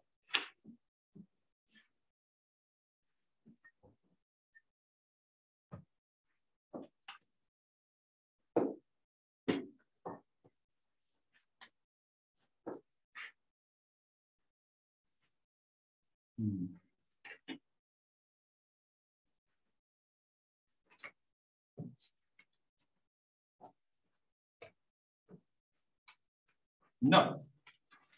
I cannot do it.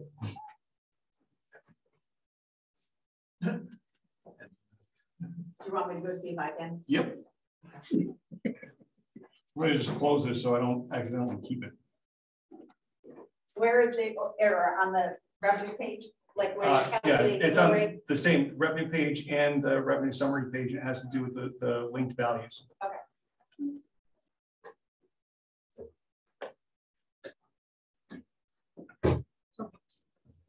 For us that are sitting here at a loss, how did you pick that up? That what? That it was calculated. Oh, the thing told me it had a value error on itself. Yeah. Oh, okay. Something.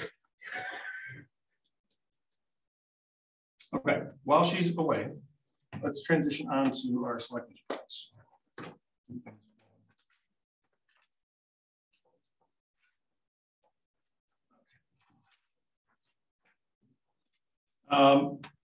After some delays, the town's FY 2021 audit has finally been completed. The town auditor will be presenting his findings to the Board of Finance at a date still to be determined, likely later this month. The key takeaway from the final audit will be that the Board of Education will return approximately $1.5 million in unexpended monies to the town's fund balance. This will again push us above 20% of reserves allowed under the town fund balance policy, which all points to a position of strong fiscal health for the town. On February 18th, I joined Representative Foster and Ellington First Selectwoman Lori Spielman for a conversation with Commissioner Boughton about the Infrastructure Investment and Jobs Act. This is another thing we'll talk about in a couple of weeks. The Infrastructure Investment and Jobs Act is colloquially referred to as the bipartisan infrastructure bill. We talked about its applicability to potential projects in East Windsor. Commissioner Boughton was very gracious with his time and offered some key insights into how the law will be administered at the state level.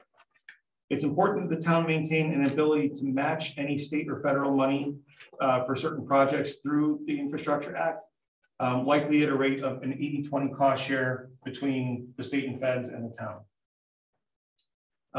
The infrastructure bill can be used for things like roads, bridges, high-speed internet, electric vehicle infrastructure, things like that. It is limited to hard infrastructure, so particularly around transportation. On February 22nd, I had the opportunity to speak at the North Central Connecticut Chamber of Commerce's Economic Development Breakfast. Leaders from the 4 surrounding towns shared strategies and ideas about how to attract and retain businesses in our communities. I shared the work that we've done through the Erase Grant, the small business engagement that is ongoing, enhancements that are being made to expedite our permitting processes, market studies, utilization of certain tax abatements, stakeholder tours, collaboration between boards and commissions, and a strong emphasis on customer service, as well as other some obvious, some less obvious strategies. The full presentation was included in tonight's Board of Selectmen agenda, and I'm happy to discuss those items further at any point if anyone would like to. That same day, I was delighted to attend an event in the town of Somers, where they launched their own version of the Erase Grant, their own small business and nonprofit assistance program.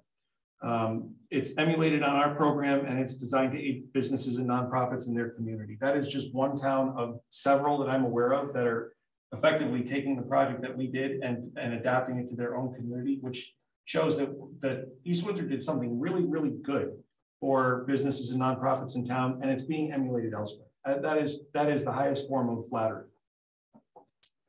On February 24th, I met with the CIP Committee Chairman, Adam Meehan, to talk about community needs associated with bonded projects. And yesterday, we met with Dr. Tudrin about infrastructure needs for our school buildings.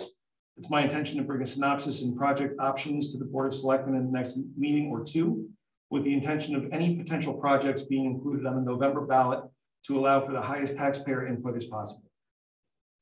Later that same night, last Thursday, I had the opportunity to meet with East Windsor's own Mary Turner, who is the first ever Miss Connecticut teen volunteer. She's advocated for a cause near and dear to her own heart, which is animal cruelty. You can learn more about what she's advocating for at milosmission.org. The town continues to work with our legislators to help residents of the School Hill neighborhood navigate the state grant process to allow their failing community well to connect to the Connecticut Water Company. I want to extend a big thank you on behalf of the town of East Windsor to the East Windsor Athletic Club, who have donated cornhole boards to the East Windsor Housing Authority and to the Senior Center. I understand they'll be doing it to a couple other organizations in town. And when they presented them at the Senior Center yesterday, they pointed out that they were using funds that they had received from the Erase grant to do that. So that again shows the ripple effect and the beneficial implications of that program. As you all saw tonight, we congratulated Joe Willett for 19 years of service to the town on our Planning and Zoning Commission. He brought a level of professional insight and leadership to many decisions that moved the town forward over 2 decades, and we do appreciate his service. This coming Saturday, the town will be offering a household hazardous waste collection event at the Department of Public Works. The collection hours will be from 8 a.m. to 1 p.m. and this is open to town residents. More information can be found on the community calendar on the town's homepage. The town is now accepting donations for its prom dress hero drive. We're soliciting new or gently used prom dresses, purses, shoes, and jewelry until March 18th at Social Services. We're looking for local business sponsors for the Breakfast with the Easter Bunny, which will be held on April 9th at the Senior Center. And that event will be co-sponsored by the East Windsor Rotary Club. Sponsorships are $100 per business, and we're requesting that those be submitted by April 1st. Our annual Limerick contest is underway. Actually, Debbie Williams could have spoken to this better than I can. This year's theme is animals. Submissions must be received by Park and Rec by March 14th. There are prizes available for the winners in each of a number of age groups. The Arts and Culture Commission is running a logo contest for East Windsor residents ages 10 and up, with also a cash prize for the winner. More information about that can be found on their Facebook page. Park and Recreation is still looking for summer help and will be paying at least $14 an hour this year. Applications are available in my office or at the Parks and Recreation office. And lastly, over the next couple of months, you'll see Eversource or Asplin trucks out on town roads. They're doing, I'm going to say, an ambitious amount of tree maintenance over the coming year, which hopefully will prevent long-term durational outages in the event of adverse weather. I do want to also commend the members of the Brook Fire Department and the Warehouse Point Fire Department. On 2 successive Sundays, they have had to respond to structure fires where families were displaced. One was on South Main Street in Warehouse Point, a family of 4 East Windsor elementary and middle school students. A mother, father, and two students were displaced from their home there. And this past Sunday, there was a fire at Mill Pond Village that displaced 1 family for probably a little while. But nobody was hurt, and everybody else was able to return the next, either that night or the next day. I even saw former Chief Most there. Actually, I think were you coordinating the trucks? Yes. That was pretty cool to see. I've got my physical info. Certainly, we don't want to see anybody having to do that, but it's nice to see the folks who volunteer in the fire service come out when the call goes out. That's all I have. Great. I had one meeting, they talked to, and that's what was the Water Pollution Control Authority. I'll send you a copy. Meeting on February 23rd. The receipt of the application from the East Windsor Historical Society was approved unanimously after the conceptual plans were reviewed by everyone. The regular meeting was suspended for a public hearing for West River Farms, LLC number 22 and 24, West River Bend, BP Property Management LLC and Flyboys LLC, but no public participation either in person or Zoom, particularly in the meeting. The facility connection charges were approved after coming out of the public hearing unanimously. And the highlights of the meeting, they went over their budget, and they also went over some of the internal things that they've accomplished. But you can read that on the website of the Water Pollution. That's all I have. Thank you, Madam. Selectman Baker. Okay, the Ag Commission and Conservation Commission I couldn't make do work. Planning and Zoning, I made the first half hour before I had to leave it for our budget workshop. They didn't really have anything of note to mention, so I'll just skip that. And last night I went to wetlands, and probably the most notable thing there is that they had a public hearing and adopted the new wetlands map for the town of East Windsor. So it's a big update from what we were using before, which was just kind of a modernized version of the 1958 map. So this is actually a digital raster layered GIS map, which is quite a bit more accurate, and they'll be updating it further with the overlaying that with actual wetlands delineations from applications over the last 10 years. So and we could go back further than that if they got more funding in the future. So and then both planning and zoning and wetlands adopted Danielle Miller as the wetlands agent and the CEO respectively. Sarah. Okay, on February 23rd, I attended the Board of Education meeting. The board was joined by Dr. Michael Rafferty from Leading for Learning LLC for a literacy update. He reviewed and provided the board with 6 recommendations to the Brook Elementary School and East Windsor Middle School's literacy programs. The goal is to provide guidance for teachers to reach students, and the suggestions include updates to assessments and data protocols, phonics instruction, intervention programming, revisiting and revising the writing curriculum, and a multi-year improvement approach. If the school district was to adopt some of these recommendations, implementation would begin to take place in the fall. The board made an adjustment to this year's school calendar for high school students only, making March 29th a shortened day due to SATs. The board approved the 2022-2023 school calendar. After doing much research as to when surrounding towns would be holding their April vacation, East Windsor decided to stick with the vast majority and hold April vacation from April 10th through the 14th of 2023. Beginning the next school year, kindergarten students will hold their first day of school on the same day as other grades to fulfill the 180-day school requirement that will now be required for kindergarten attendees. On February 28th, the state mandate regarding masks in schools came to an end, leaving the decisions to local school boards and superintendents. It has been determined that effective March 14th, masks will be optional for students and staff in East Windsor public school buildings. The decision to wait until the 14th was to allow time for updating protocols and communicating them with staff, parents, and students. The board unanimously approved an out-of-state field trip for the high school varsity baseball team to play a game at Doubleday Baseball Field and tour the Baseball Hall of Fame in Cooperstown, New York. The board appointed Jennifer Syme to represent the town of East Windsor on the Rockville Regional Agricultural Education Consulting Committee. On March 1st, I attended the Economic Development Commission meeting. The commission reviewed a rough draft to be addressed to area commercial realtors. The letter would be asking the realtor to share any commercial listings that they might have in town, so the town can promote the property in various avenues. The commission would be interested in sending out 10 letters at a time, and they plan on forwarding the letter to the first selectman for input before proceeding forward. More information is to follow on the date of the East Windsor Business and Government Meet and Greet, which will be held here at Town Hall in this room. It will be a great opportunity to network with businesses here in town. A few commissioners reflected on attending the North Central Chamber of Commerce Economic Development Breakfast that Jason already spoke about. And the other items were already mentioned, so that's all I have. Selectman Nordell. Oh, before you do that, you talked about the 180-day requirement for kindergarten. What was it?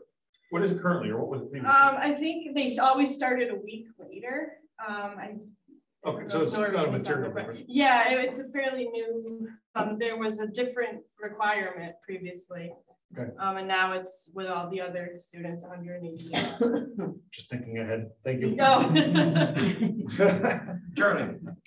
Okay, I don't have much. The only thing I have is that PTO is doing a fundraiser for bus driver appreciation. They're selling yard signs for $10 a piece to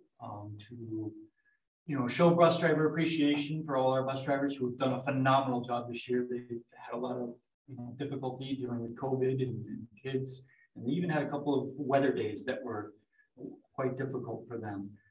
So every year PTO shows appreciation to the bus drivers, but this year they're doing something a little different by selling signs, and the proceeds to that will go towards Bus Driver Appreciation Day, in which they present the bus drivers each with like a little goodie bag with essentials that they feel bus drivers need, like cleaning material, masks, water, snacks, and things of that sort. So you can see the Facebook page, PTO's Facebook page for how you can order your own yard sign. And their next meeting for PTO is next Thursday. So anyone who wants to attend can attend that as well. And that's all I have. Thank you. Okay, Madam Treasurer. Okay. But I printed it for everybody in case we have technical difficulties. I didn't have any errors in mine that I sent, so. I just sent them. Just send me this, and I'll close it up. My mom.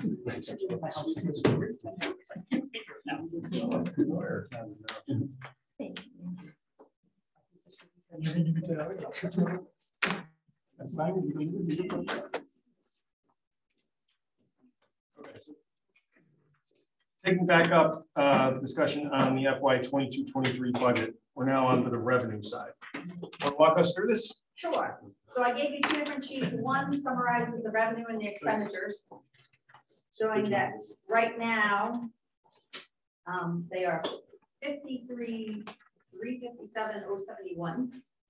I don't know, there's something wrong in the expenditure side by a smidge, but $1,000. But they're the second page shows the different amounts that we were talking about. So there's a difference because this sheet populates the mill rate and tells you what you have to go to be able to cover the budget as they are currently. So it backs into the number. So I gave you a number of 34 million for the taxes, and this one has a $35 million number.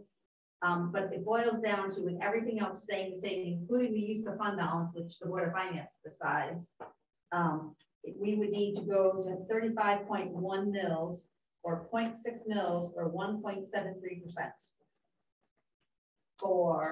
to cover these expenditures. And that's assuming no changes by the Board of Finance to our budget, no changes by the Board of Finance to the Board of Education budget. Right, which is currently, right now, the expenditures are 3.58%.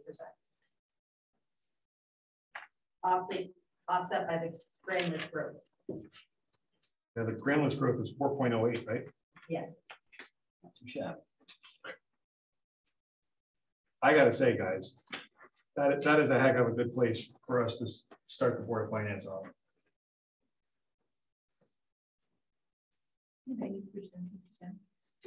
March 16th.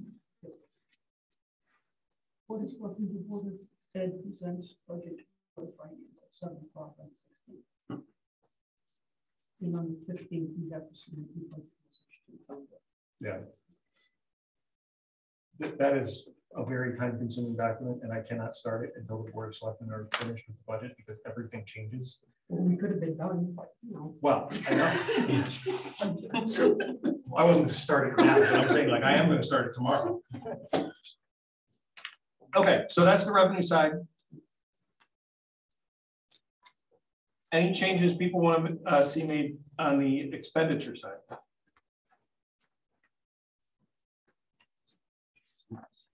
I'm good.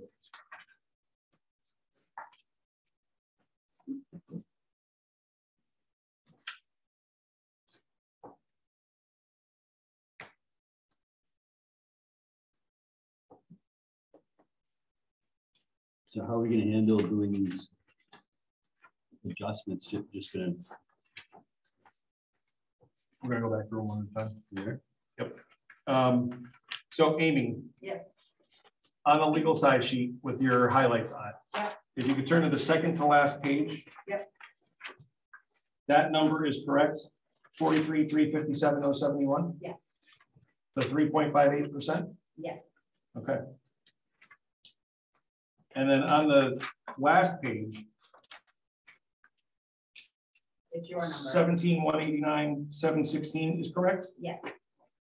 And 2.78%? Yeah. Okay. That's your number. Exclusive of the Board of Ed. And I double checked. And you took out the 820 and you added the. All the other adjustments You I did all the didn't other do, I adjustments. did everything that we talked about. And I double checked it. So thank you. Other than I forgot to highlight that I added the money for the hydrant, so I didn't Right. know that.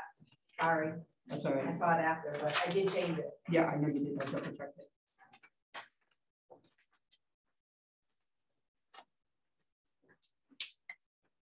So basically, the budget went down $144,000 with the decreases to the pension and the health insurance offset by the increases in the recording secretaries and the part-time. And a few other changes that we made.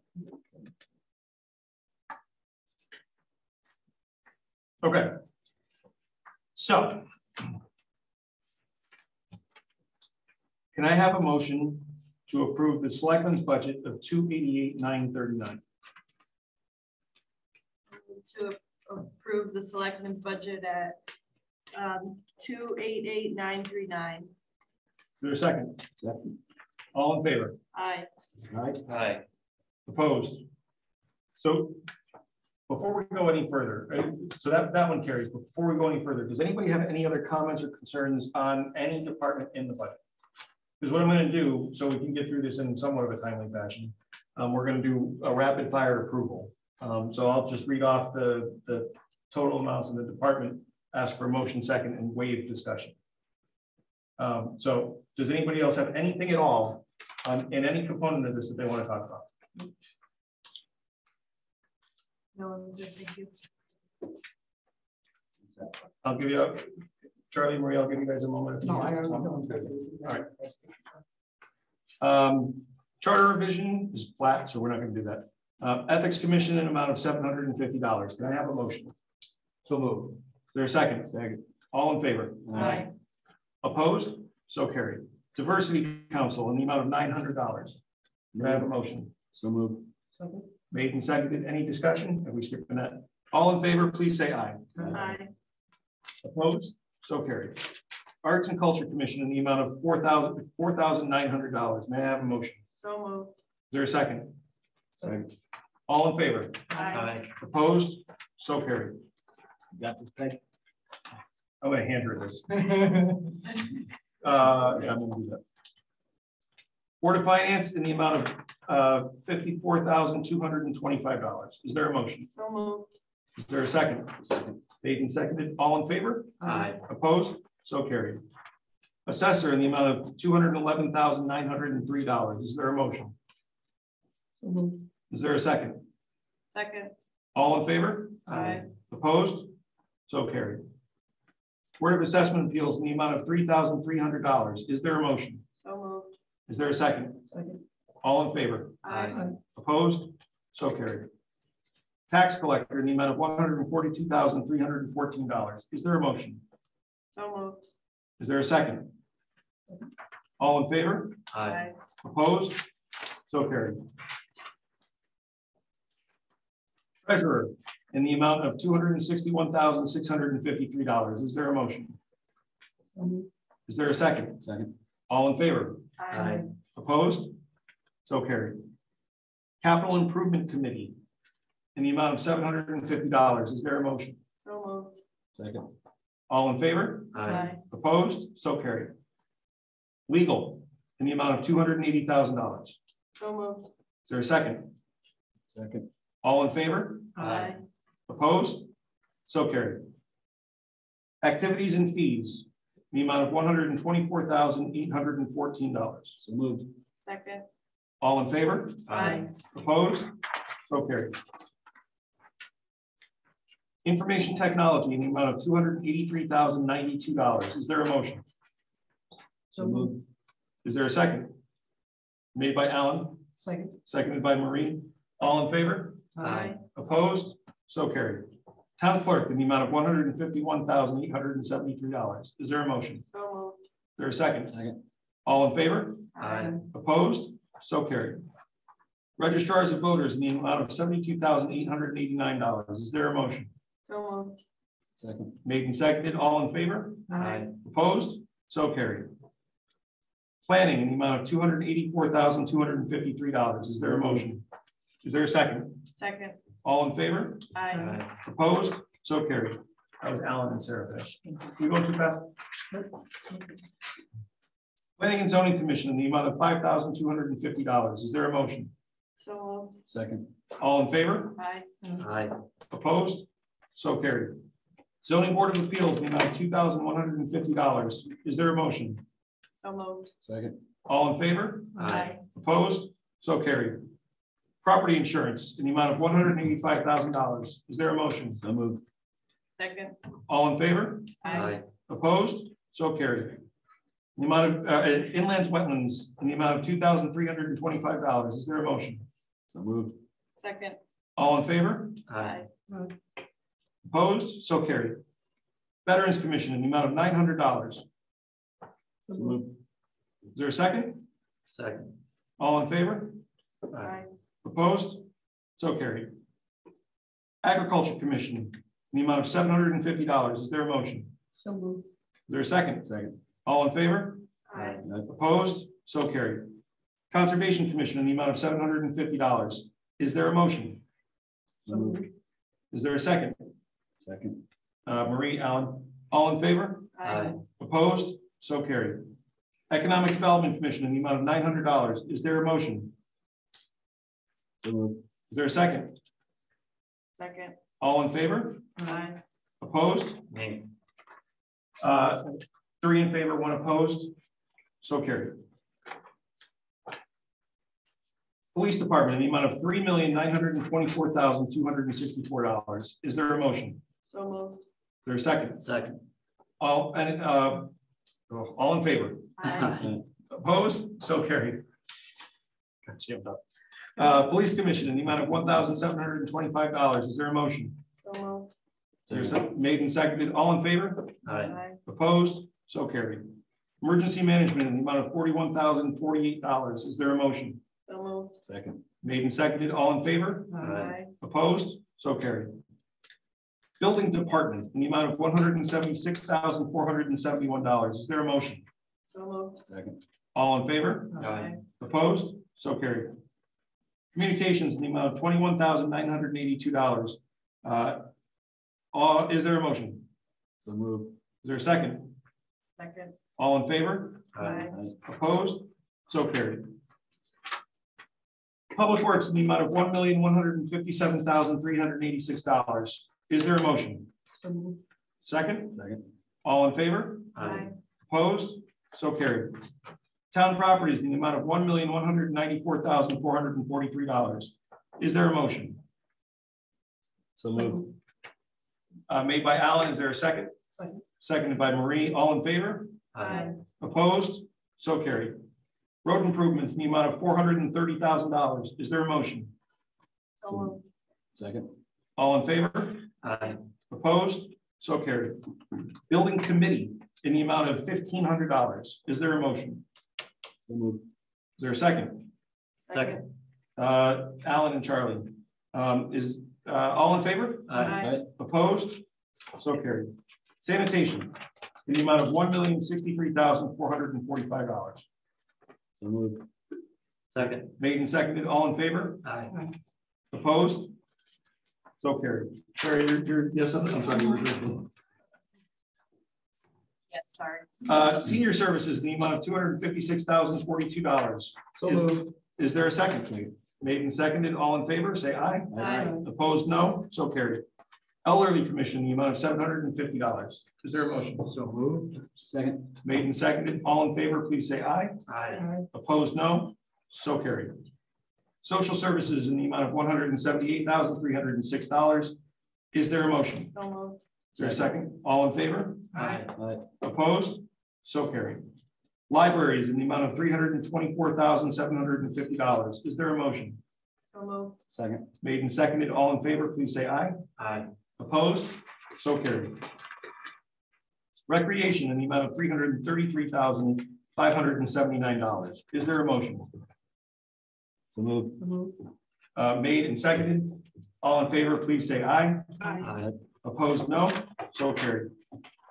Historic Commission in the amount of $750. Is there a motion? So moved. Is there a second? Second. Made and seconded. All in favor, please say aye. Aye. Opposed, no. So carried.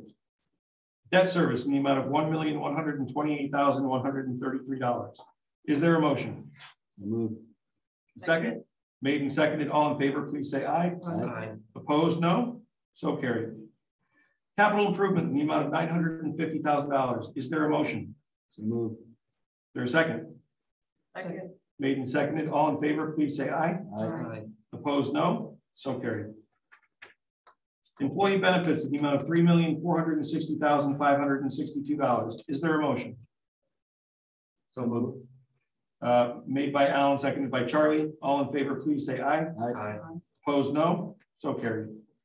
Contingency in the amount of $180,000. Is there a motion? So moved. Is there a second? Made and seconded. All in favor, please say aye. Aye. Opposed, no. So carried.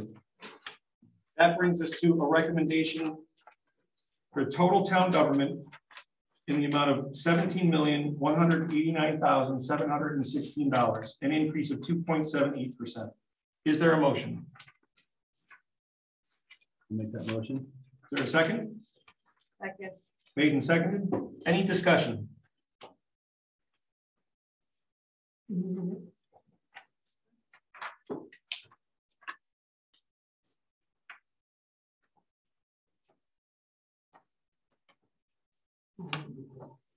It's never.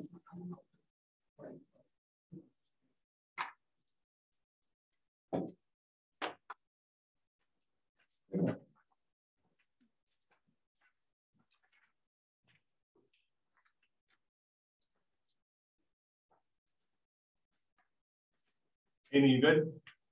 No, I'm doing the math that she was trying to do. You know what I'm doing? I'm assuming you backed me up for that. No, 17,189, 716 is the correct. no, town properties don't look great to me. 17,189,716.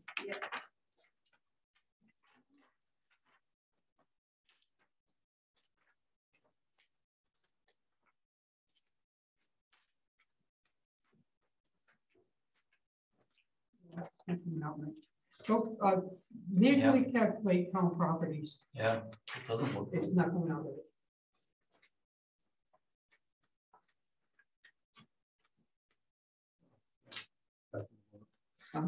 I messed up the same way you did.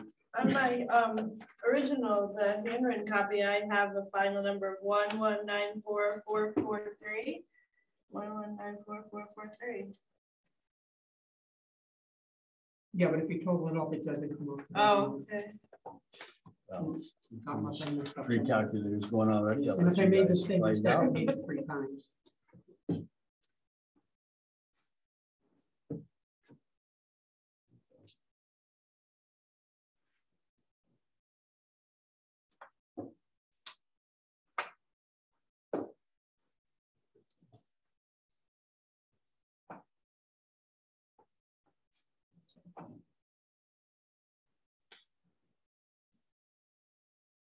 Comes up. You got it? I got it. Okay, all right, then it's my mistake for 6 times. I got it once. You want me to do it again? No, I believe you. Yes.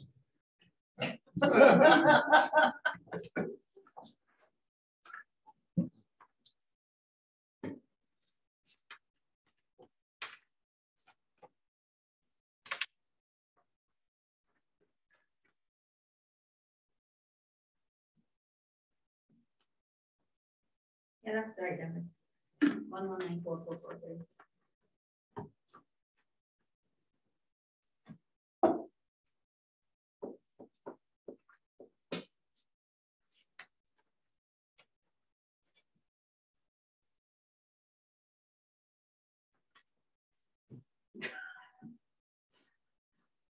The second time. I did it 5 times and it's not coming. Is that your number? Yeah. So hold on a second. Minus. Let me see it. 104. You're Oh, on. no, I missed the top 3. Thank you. 190, 195, and that's what that I'm is. sorry. Any other comments or discussion on the budget total? We have a motion on the table for a town government budget in the amount of 17,189,716, a 2.78% spending increase. Any further comments? All in favor? Aye. Aye. I'm a yes. I knew you had to be right, but I had to figure it out for myself, because you know how I get. So the budget activity will commence March 16th. Yep. But we're in pretty good shape to start things off. The Board of Finance is, without you guys, not a whole lot to do. I know, I'm thinking that. Okay, so I've got to find my agenda now. Public participation. This is the public's second opportunity to address the Board of Selectmen. Is there anybody here present who would like to address the board? Mr. Lansner. Tom Lansner, 27 Laurel Circle. I just wanted to thank the whole Board of Selectmen for the bipartisan way you got us through the COVID situation. And, you know, I'm worrying about a lot of infrastructure things, and I just see great plans ahead for us. I see a lot of controversy and infighting in some of our neighboring towns, both politically and otherwise. And I'm sort of watching the town I used to come from in Massachusetts, and they have a lot of negativity going on. So it just makes me thankful that we moved to this town, because I just see a lot of great things ahead. So that's a compliment, I think, to all of you. Keep up the good work. Thanks, Don. Any other comments from members of the public? Mr. Lowe, statement and address. No, 44 minutes. I got a question about the town and the Brook Mill. Are you still working with Hamilton on that? Does the Historical Society still want that building? Is the town going to take over getting the hazardous materials out of there for under $500,000? Or is Hamilton still doing that? Where's the town stand? So there are machinations moving on that topic. I'll have an update for the board shortly. The long and short of it is it's a privately held parcel. It's under a consent decree over the under the oversight of EPA and DEEP. There are the State Historic Preservation Office is what's called a consulting party, as is the town. Those conversations continue. There is no resolution at this point. They are approaching the point where remediation will commence. The current iteration of that involves Hamilton or Raytheon actually performing the remedial work. But most of the answers to your questions are still questions. Those conversations are ongoing, but it's still ongoing. The reality is it's not a dead issue then. The reality is there is a private company with very deep resources that is pretty committed to an outcome, and it's unclear who, if anybody, can move them off of that. I'll have more, when it's available. I just would add to that, and I forgot this in part of my report, that the Wetlands Commission did approve a permit for them to start digging out a lot of that stuff, the first phase of it anyway. So they're looking to get started on that, as soon as the weather permits, basically. Good, thank you. Other questions or comments from members of the public here in the room? How about online? Is there anybody online who would like to address the board?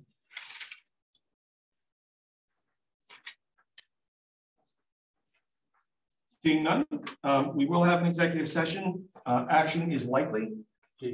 Before adjournment, do we need to make a motion to set those new fee rates for recording secretaries? It's part of the budget, so that kind of is the policy document, but I'm happy to make a standalone motion if you'd like to do that. And does that need Board of Finance approval? Yes. Well, no, it won't be effective until 7/1. Right. Well, obviously, right, but do we So have to what we make would a do formal motion making that change is my point. What we would do, as I understand it, is we would include that in our budget recommendation as we have. If it's included by the Board of Finance and approved by the voters, we would then do a motion for a payroll change effective July 1. Okay, I'm good with that. Yes. Sound good? Yep. That's the form you will be filling out for me for every employee. I know, there's a stack. Okay, so we will have an executive session. It will include the 5 members of the Board of Selectmen and Melissa LaBelle. Could I have a motion to go into executive session? I'll move we go into executive session. Second that. All in favor, please say aye. Aye. We are in executive session at 9:21 p.m. Action is likely afterwards, Peg, so I'll get the video up to see this. So I had sold this to Brook Gardens. It's 10:31. We're out of executive session. Is there any further business to come before the board?